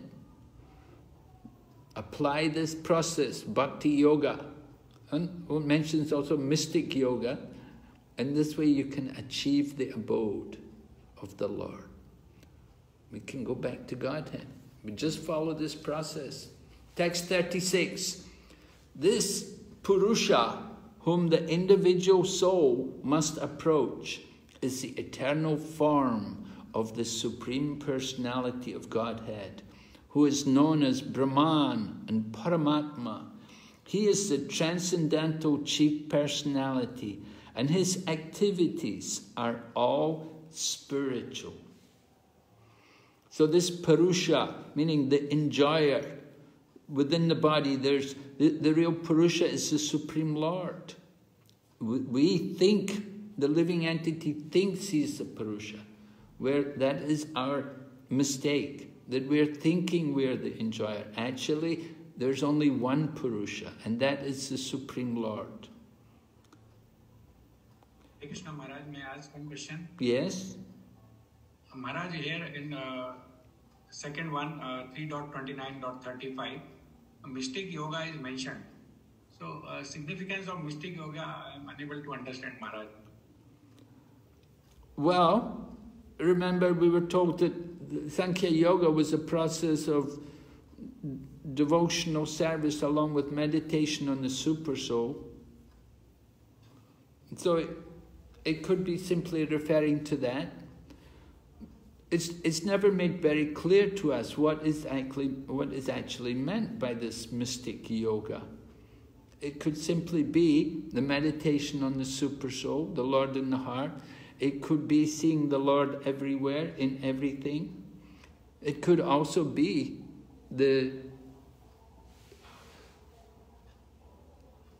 it could be the recognizing the different gradations of the living entities. Yes, madam. We just don't get a clear, I haven't seen a text anywhere where it says mystic yoga is you do this, So what exactly is the mystic yoga? We just understand that the devotional service is somehow connected with mystic yoga. Yes, Maharaj. Because in mystic yoga, if we concentrate on the, meditate on the super soul, that also is told in Bhagavad Gita as incomplete realization of the Supreme Personality of Godhead. So that way, actually, we see the definition of yoga, Dhyan Yoga, which is basically meditating on the Paramatma in the heart. So that is incomplete, and devotional service, of course, complete realization of the God. So maybe what you are saying is, I think we have to understand like gradation of different living entities and seeing the Lord in every living entity. Yes. And we also understand, the process of the mystic yoga, meditation on the Super Soul, that it brings you to samadhi, and once you come to the samadhi, then you take up devotional service and you actively engage in the service of the Lord. It's not that everything stops. So the meditation on the Super Soul can be part of the process to bring us to take up active engagement, because if one's realization is complete, then we realize that we're not the Super Soul, we're the servant of the Super Soul, and we engage in the service of the Super Soul. Yes, Maharaj. Maharaj, may I ask a question? Yes. Yes, Maharaj. Maharaj, so we mean to say in mystic yoga, you come to a mode of goodness to attain the Super Soul. Is it like that? It's a little confusing. Can you just Can you say that again? Yes, Maharaj. Maharaj, can you say that in mystic yoga, one comes to the mode of goodness so that he can, to enter the pure devotional service? Well, definitely you're going to enter devotional service. You want to come up to the mode of goodness, then you want to transcend even the mode of goodness. Yes. So, can we say that mystic yoga helps us to come into the mode of goodness? That way, is it? Well, again, it will depend on the practitioner. You may do mystic yoga, but you may be influenced by tamagun and rajagun. We don't know. Just as bhakti yoga, the person doing bhakti can be influenced by the lower modes. So the person who does mystic yoga, he could also be influenced by the lower modes. Maharaj, can you give an example? Well, mystic yogis, we see sometimes the yogis, they become angry and they curse. We see Durvasa Muni, how he dealt with Maharaj Ambarish. It was really not very good, what he did. And sometimes he gets involved in these things, quarrels with devotees. Right? You know the story of Maharaj Ambarish and Durvasa Muni. And Durvasa Muni was angry. He wanted to curse Maharaj Ambarish. He created the demon. So sometimes yogis, they have that tendency, mystic yogis, and sometimes they want yoga powers also. Sometimes mystic yogi, they want to get the yoga power to control the universe. So these are some problems. So they fall down many times. Well, yeah, it can be a problem if it's not connected with devotional service. So it's mentioned here, devotional service and mystic yoga. So the yoga is combined with devotional service. So when it's combined with devotional service, then there's not a problem. Yes, thank you, Maharaj. Okay, then text number 30, this Purusha. So talking about not the Supreme Purusha, but the living entity. So the living entity, the individual soul must approach, this Purusha whom the individual soul must approach. We have to approach the eternal form of the Supreme Lord, who is Brahman, Paramatma and Bhagavan. He is the transcendental personality. So we are the Purusha, we are the individual soul, but our duty is to understand there's a Supreme Soul, there's a Supreme Lord, and we have to approach Him and surrender to Him. All right, then coming to the last question of Devahuti in this section, she wants to know about time, the time factor. Time is actually the Supreme Personality of Godhead, who is the enjoyer of all sacrifices, the master of all masters.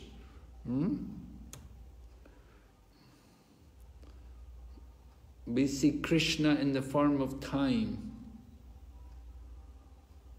The time factor, which causes the transformation of the various material manifestations, is another feature of the Supreme Personality of Godhead.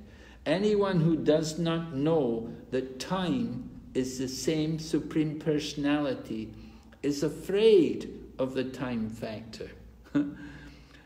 Are you afraid of time factor? If we're afraid of time, are we afraid of becoming old? Are we afraid of death? That's because we don't know Krishna. We should understand time is the same Supreme Personality. The Supreme Personality of Godhead, the time factor. It's a form of the Lord. Oh, okay, so all of these points are here. The main philosophical concepts which are introduced in this chapter.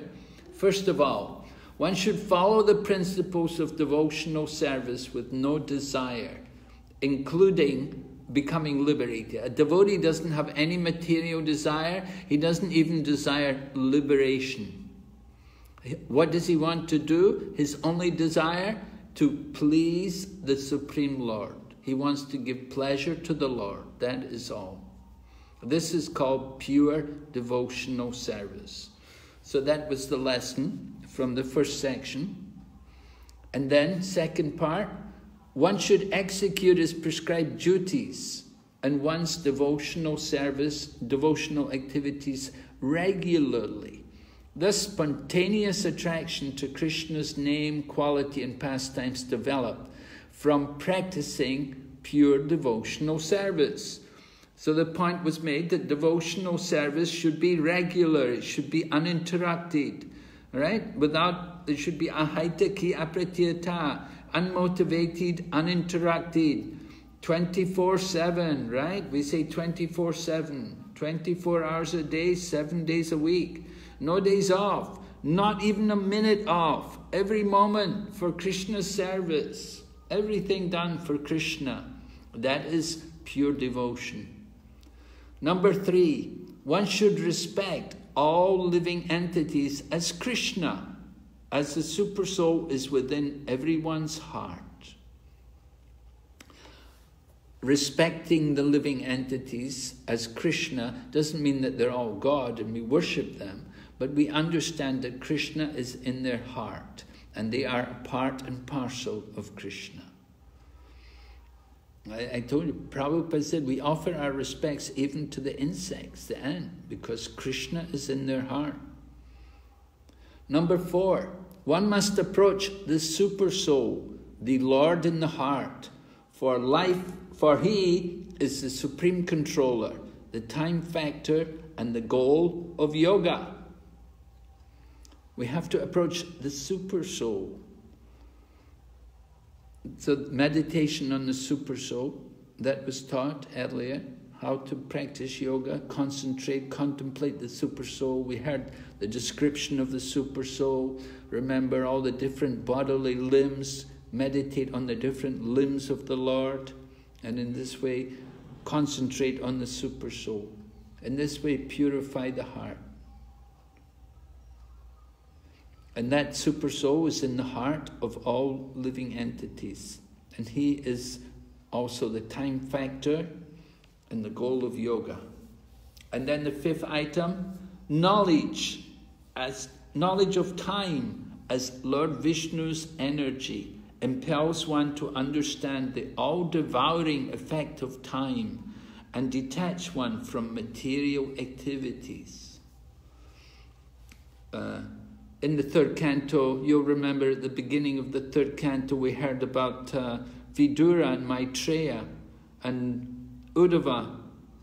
Uddhava came to, Vidura approached, first of all, Uddhava. He wanted to hear about the Lord, and particularly he wanted to hear about the Lord, how he's appeared and then disappeared from the world. And it was described about the annihilation of the Yadu dynasty. So that annihilation of the Yadu dynasty helps to create detachment from the material world. In the same way, when we hear about the devouring effects of time, it helps us to understand the temporary nature of the material world and helps us to give up our attachment and over-identification with this world. So that's very important for us. Devahuti had asked about that. She wanted to understand the effects of time, and we'll hear more about that when we go into the next chapter. All right? Are there any questions? Oh, there's a final quote here.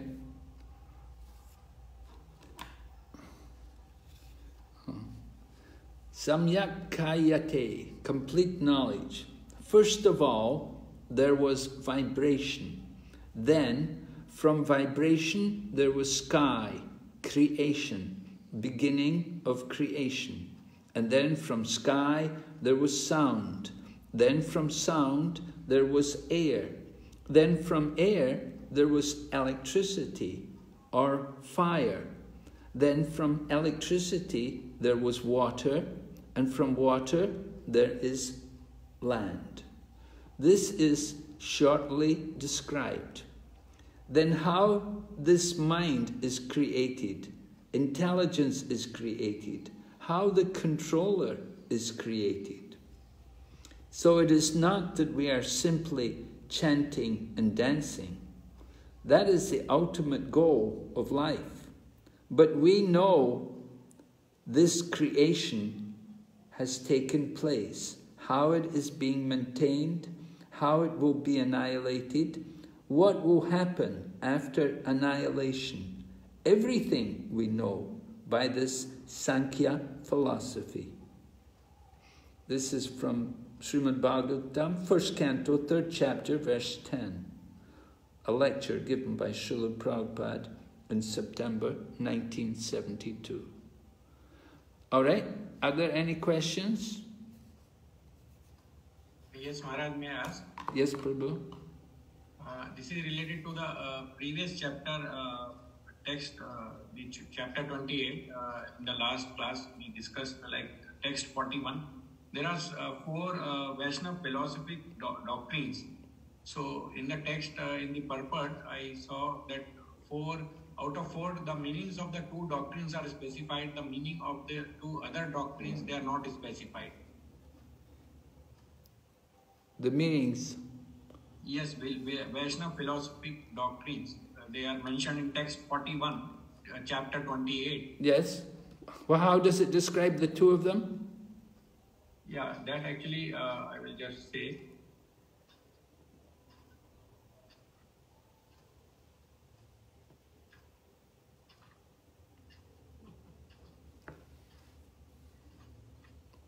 Yes, actually, in the 2 of them, it is mentioned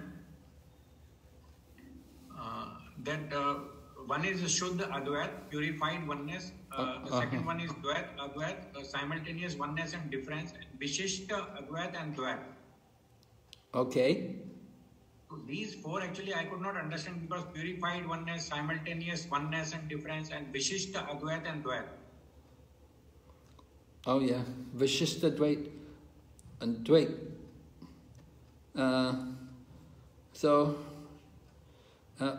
One is from Ramanuja Sampradaya, right? Vishishta Dvaita. Vishishta Dvaita is Ramanuja Sampradaya, Sri Vaishnavas.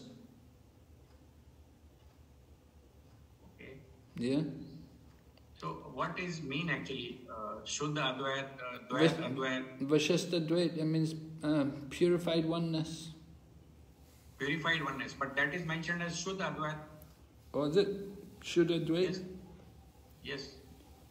Vishishta Dvait, Shuddha Dvait. I'll have to look in my notes to see what that is. Okay, Maharaj. I have it in my notes. Purified. I thought Vishishta Dvait is purified. Anyway, and one is Shuddha Dvait, purified oneness. That's going anyway. I have it in my notes. I'll give you, if you want. You can. I'll send it to you on email or something. You give me your email, and I'll send you. You want to know? I checked all that before when I did these questions. I answered all those things, so I have it in my notes. So how do I share my mail ID with you? Maharaj, if you can share with me, I will... Okay, I'll give to Padma Sundari and she can pass to everyone. And Maharaj, okay, thank you Mataji, thank you Maharaj. And Maharaj, in the last class, I also requested some help for the principal incarnation for the Satyur. Oh, the different names. Principal incarnation for the Satyur, because you mentioned that Tarbhajan Muni was telling Nimi Maharaj in Canto 11. There are certain names, but I looked into it and I found that only the color of the incarnation is mentioned as white. Really? Yes, Maharaj. Okay, so I'll look into it. And in the last class, Maharaj, you also explained about the potency of the sound with reference to bondage, material bondage. And I tried to read it 3-4 times, but I still could not understand. And you mentioned that sound is, and you also sent some presentation which basically depicted the significance of the sound on the water molecules. Yes. Yeah. So I looked into it, but how the sound is creating bondage? It is basically some kind of desire for sense enjoyment. Like if like in the Srila Prabhupada purport, it is mentioned if somebody wants to build a skyscraper, then he has to associate with somebody who has the knowledge to mix the different ingredients like earth, metal, and rocks, and then they can combine in a certain way and then build skyscraper for it. So he has to hear from somebody who is knowledgeable how to build a skyscraper from the available ingredients. Sound is bondage, certainly. If you hear a lot of Gramya Kata, you hear a lot of nonsense talk. Nonsense talk breeds nonsense thought. Nonsense thought breeds nonsense actions. And nonsense actions breeds old age, disease, and death. That's a bondage. Okay, basically nonsense thoughts, it leads to nonsense. Nonsense talk leads to nonsense thought. And nonsense thought leads to nonsense actions. And that leads to birth, old age, disease, and death. Okay, understood, Maharaj. Thank you, Maharaj. Okay. Any other question? Prabhu, that question which you had earlier, which I didn't answer, you want to come up with it now? Again? Tell me again. Okay. Right. So basically, regarding that section respecting all living entities. So sometimes we come across situations where, you're amongst a group of people where there's contrasting views on religion. And sometimes you are insulted or minimized in terms of your belief, in terms of the Vaishnava philosophy. So, sometimes they would criticize you and blaspheme. I'm talking in relation to living entities, not Vaishnavas now. Sometimes also when they mention this, you build some animosity towards them as well, because there is some anger that can develop. So you would maybe sometimes end up criticizing them. And I cited that one example, like when we were at the shopping mall distributing books, one person came and said, "You people are misleading the public," So I wanted to get some clarity in the sense that, each person is criticizing each other. Are there any offenses on either party's side, from the devotee side and the other living entity side? And if there is, how do we overcome that? Because now when I talk about Vaishnava Aparad, it's more related to the living entities. Well, that devotee, we should try to come to the Madhyam level. Certainly you're going out there on a table, you've got a book table out there and you're doing some preaching work. You want to be like a Madhyam Adhikari. So somebody is, blasphemer, comes up with a very challenging statement. What do? You just avoid them. You don't talk with them. There's no benefit to it. Because they're atheistic or they're blasphemers, they're very challenging. You definitely don't want to get into an argument with them and just say, I'm sorry, I don't have time to discuss with you. I'm sorry, I don't want to discuss with you. Because if you do, they'll just become more blasphemous. You're going to argue with them and they'll become more and more offensive and it will be very bad. And so you don't help them, you don't help yourself. So it's better not to talk with them. Madhyama Adhikari makes distinction. Who he's going to talk to and who he's going to try to distribute. He gives mercy to the innocent and he will avoid the blasphemers and those who are antagonistic and challenging and so on, offensive. Okay? Okay. But Maharaj, if one hasn't taken that position of coming to the Madhyam level, he or she does end up, criticizing. Are there reactions? Well, there can be, yeah. You can get reactions for it, yes. And so we definitely want to be careful in dealing with other people. Definitely, if we don't deal with them properly, we'll get some reactions. One time Prabhupada was giving a lecture and a man was listening to the lecture and suddenly he stood up and he really yelled and screamed at Prabhupada and then he walked out. And Prabhupada said, I must have offended him in my previous life. So you get involved in arguments and stuff with people, it doesn't help us. We'd certainly want to avoid these kind of situations. And you're going out on a book table, you've got to come to that madhyama level. You've got to be madhyama. You've got to make distinction. You've got to know when to talk and when to keep quiet. And sometimes it doesn't pay to talk. Sometimes you have to just keep quiet and let them just say their blasphemy, and then they'll go away. All right? Okay. Maharaj, just one last aspect or question on that. So if it does happen, what does one repent to, or how does one ask forgiveness for, doing that type of, or engaging in that type of conversation and offending someone, being critical of someone? No, well, we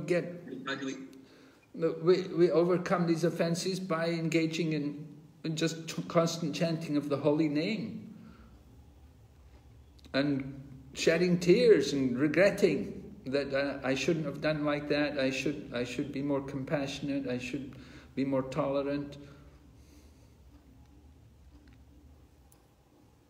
So repentance.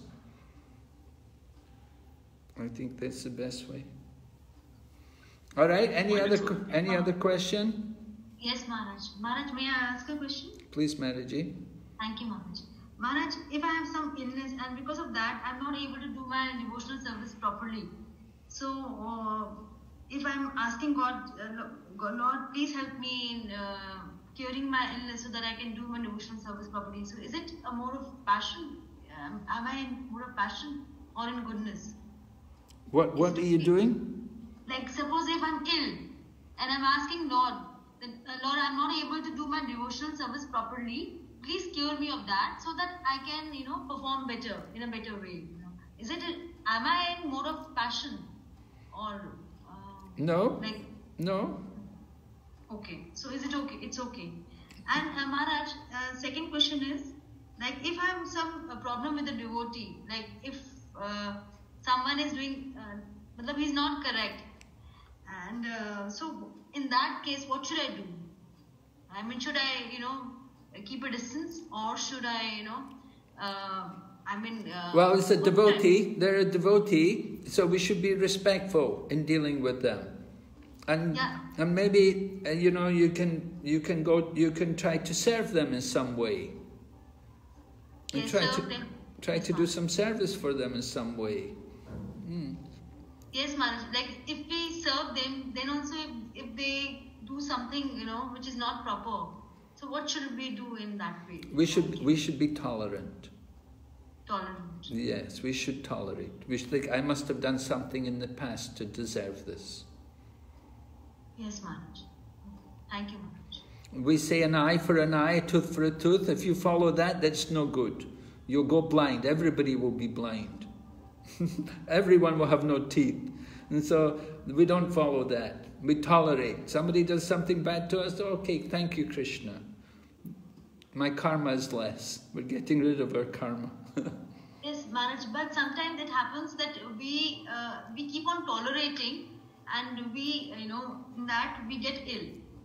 In that way. What should we do in that way? Like, so we're not able to do our devotional services properly. So how should we handle this?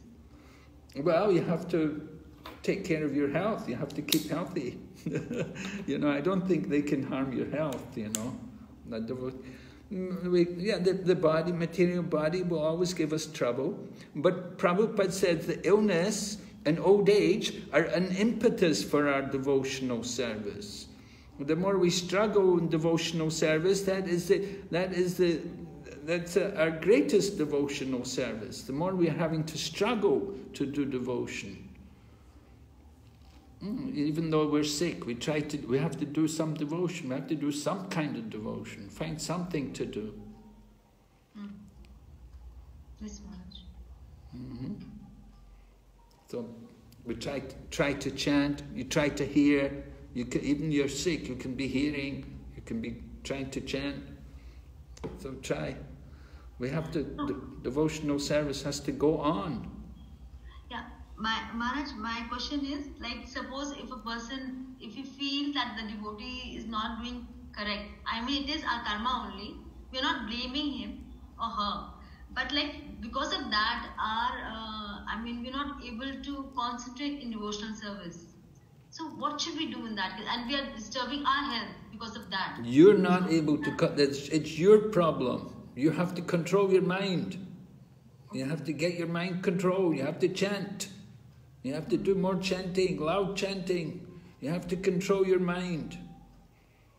Yes, Maharaj. And you're sick, okay, then you have to hear, do more hearing, and you can read, you take advantage. That's an opportunity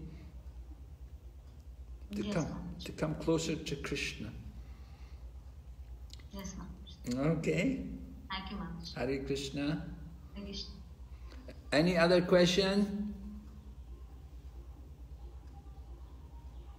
Anyone else has a question? No? Karuna Prabhu, do you have a question? No, I just asked. Thank you, Maharaj. Okay, thank you very much. Okay, so you have a holiday tomorrow, and then you have closed book next Saturday. And I'll be back on Sunday then, next Sunday. Not this Sunday. This Sunday you have a holiday, you have to catch up. Okay, so thank you all very much. So we'll see you after a week or more, 8 days. Take care, stay healthy. I hope, pray to Krishna, protect all of you. And we'll see you all after 8 days. Hare Krishna, Srila Prabhupada ki. Yeah.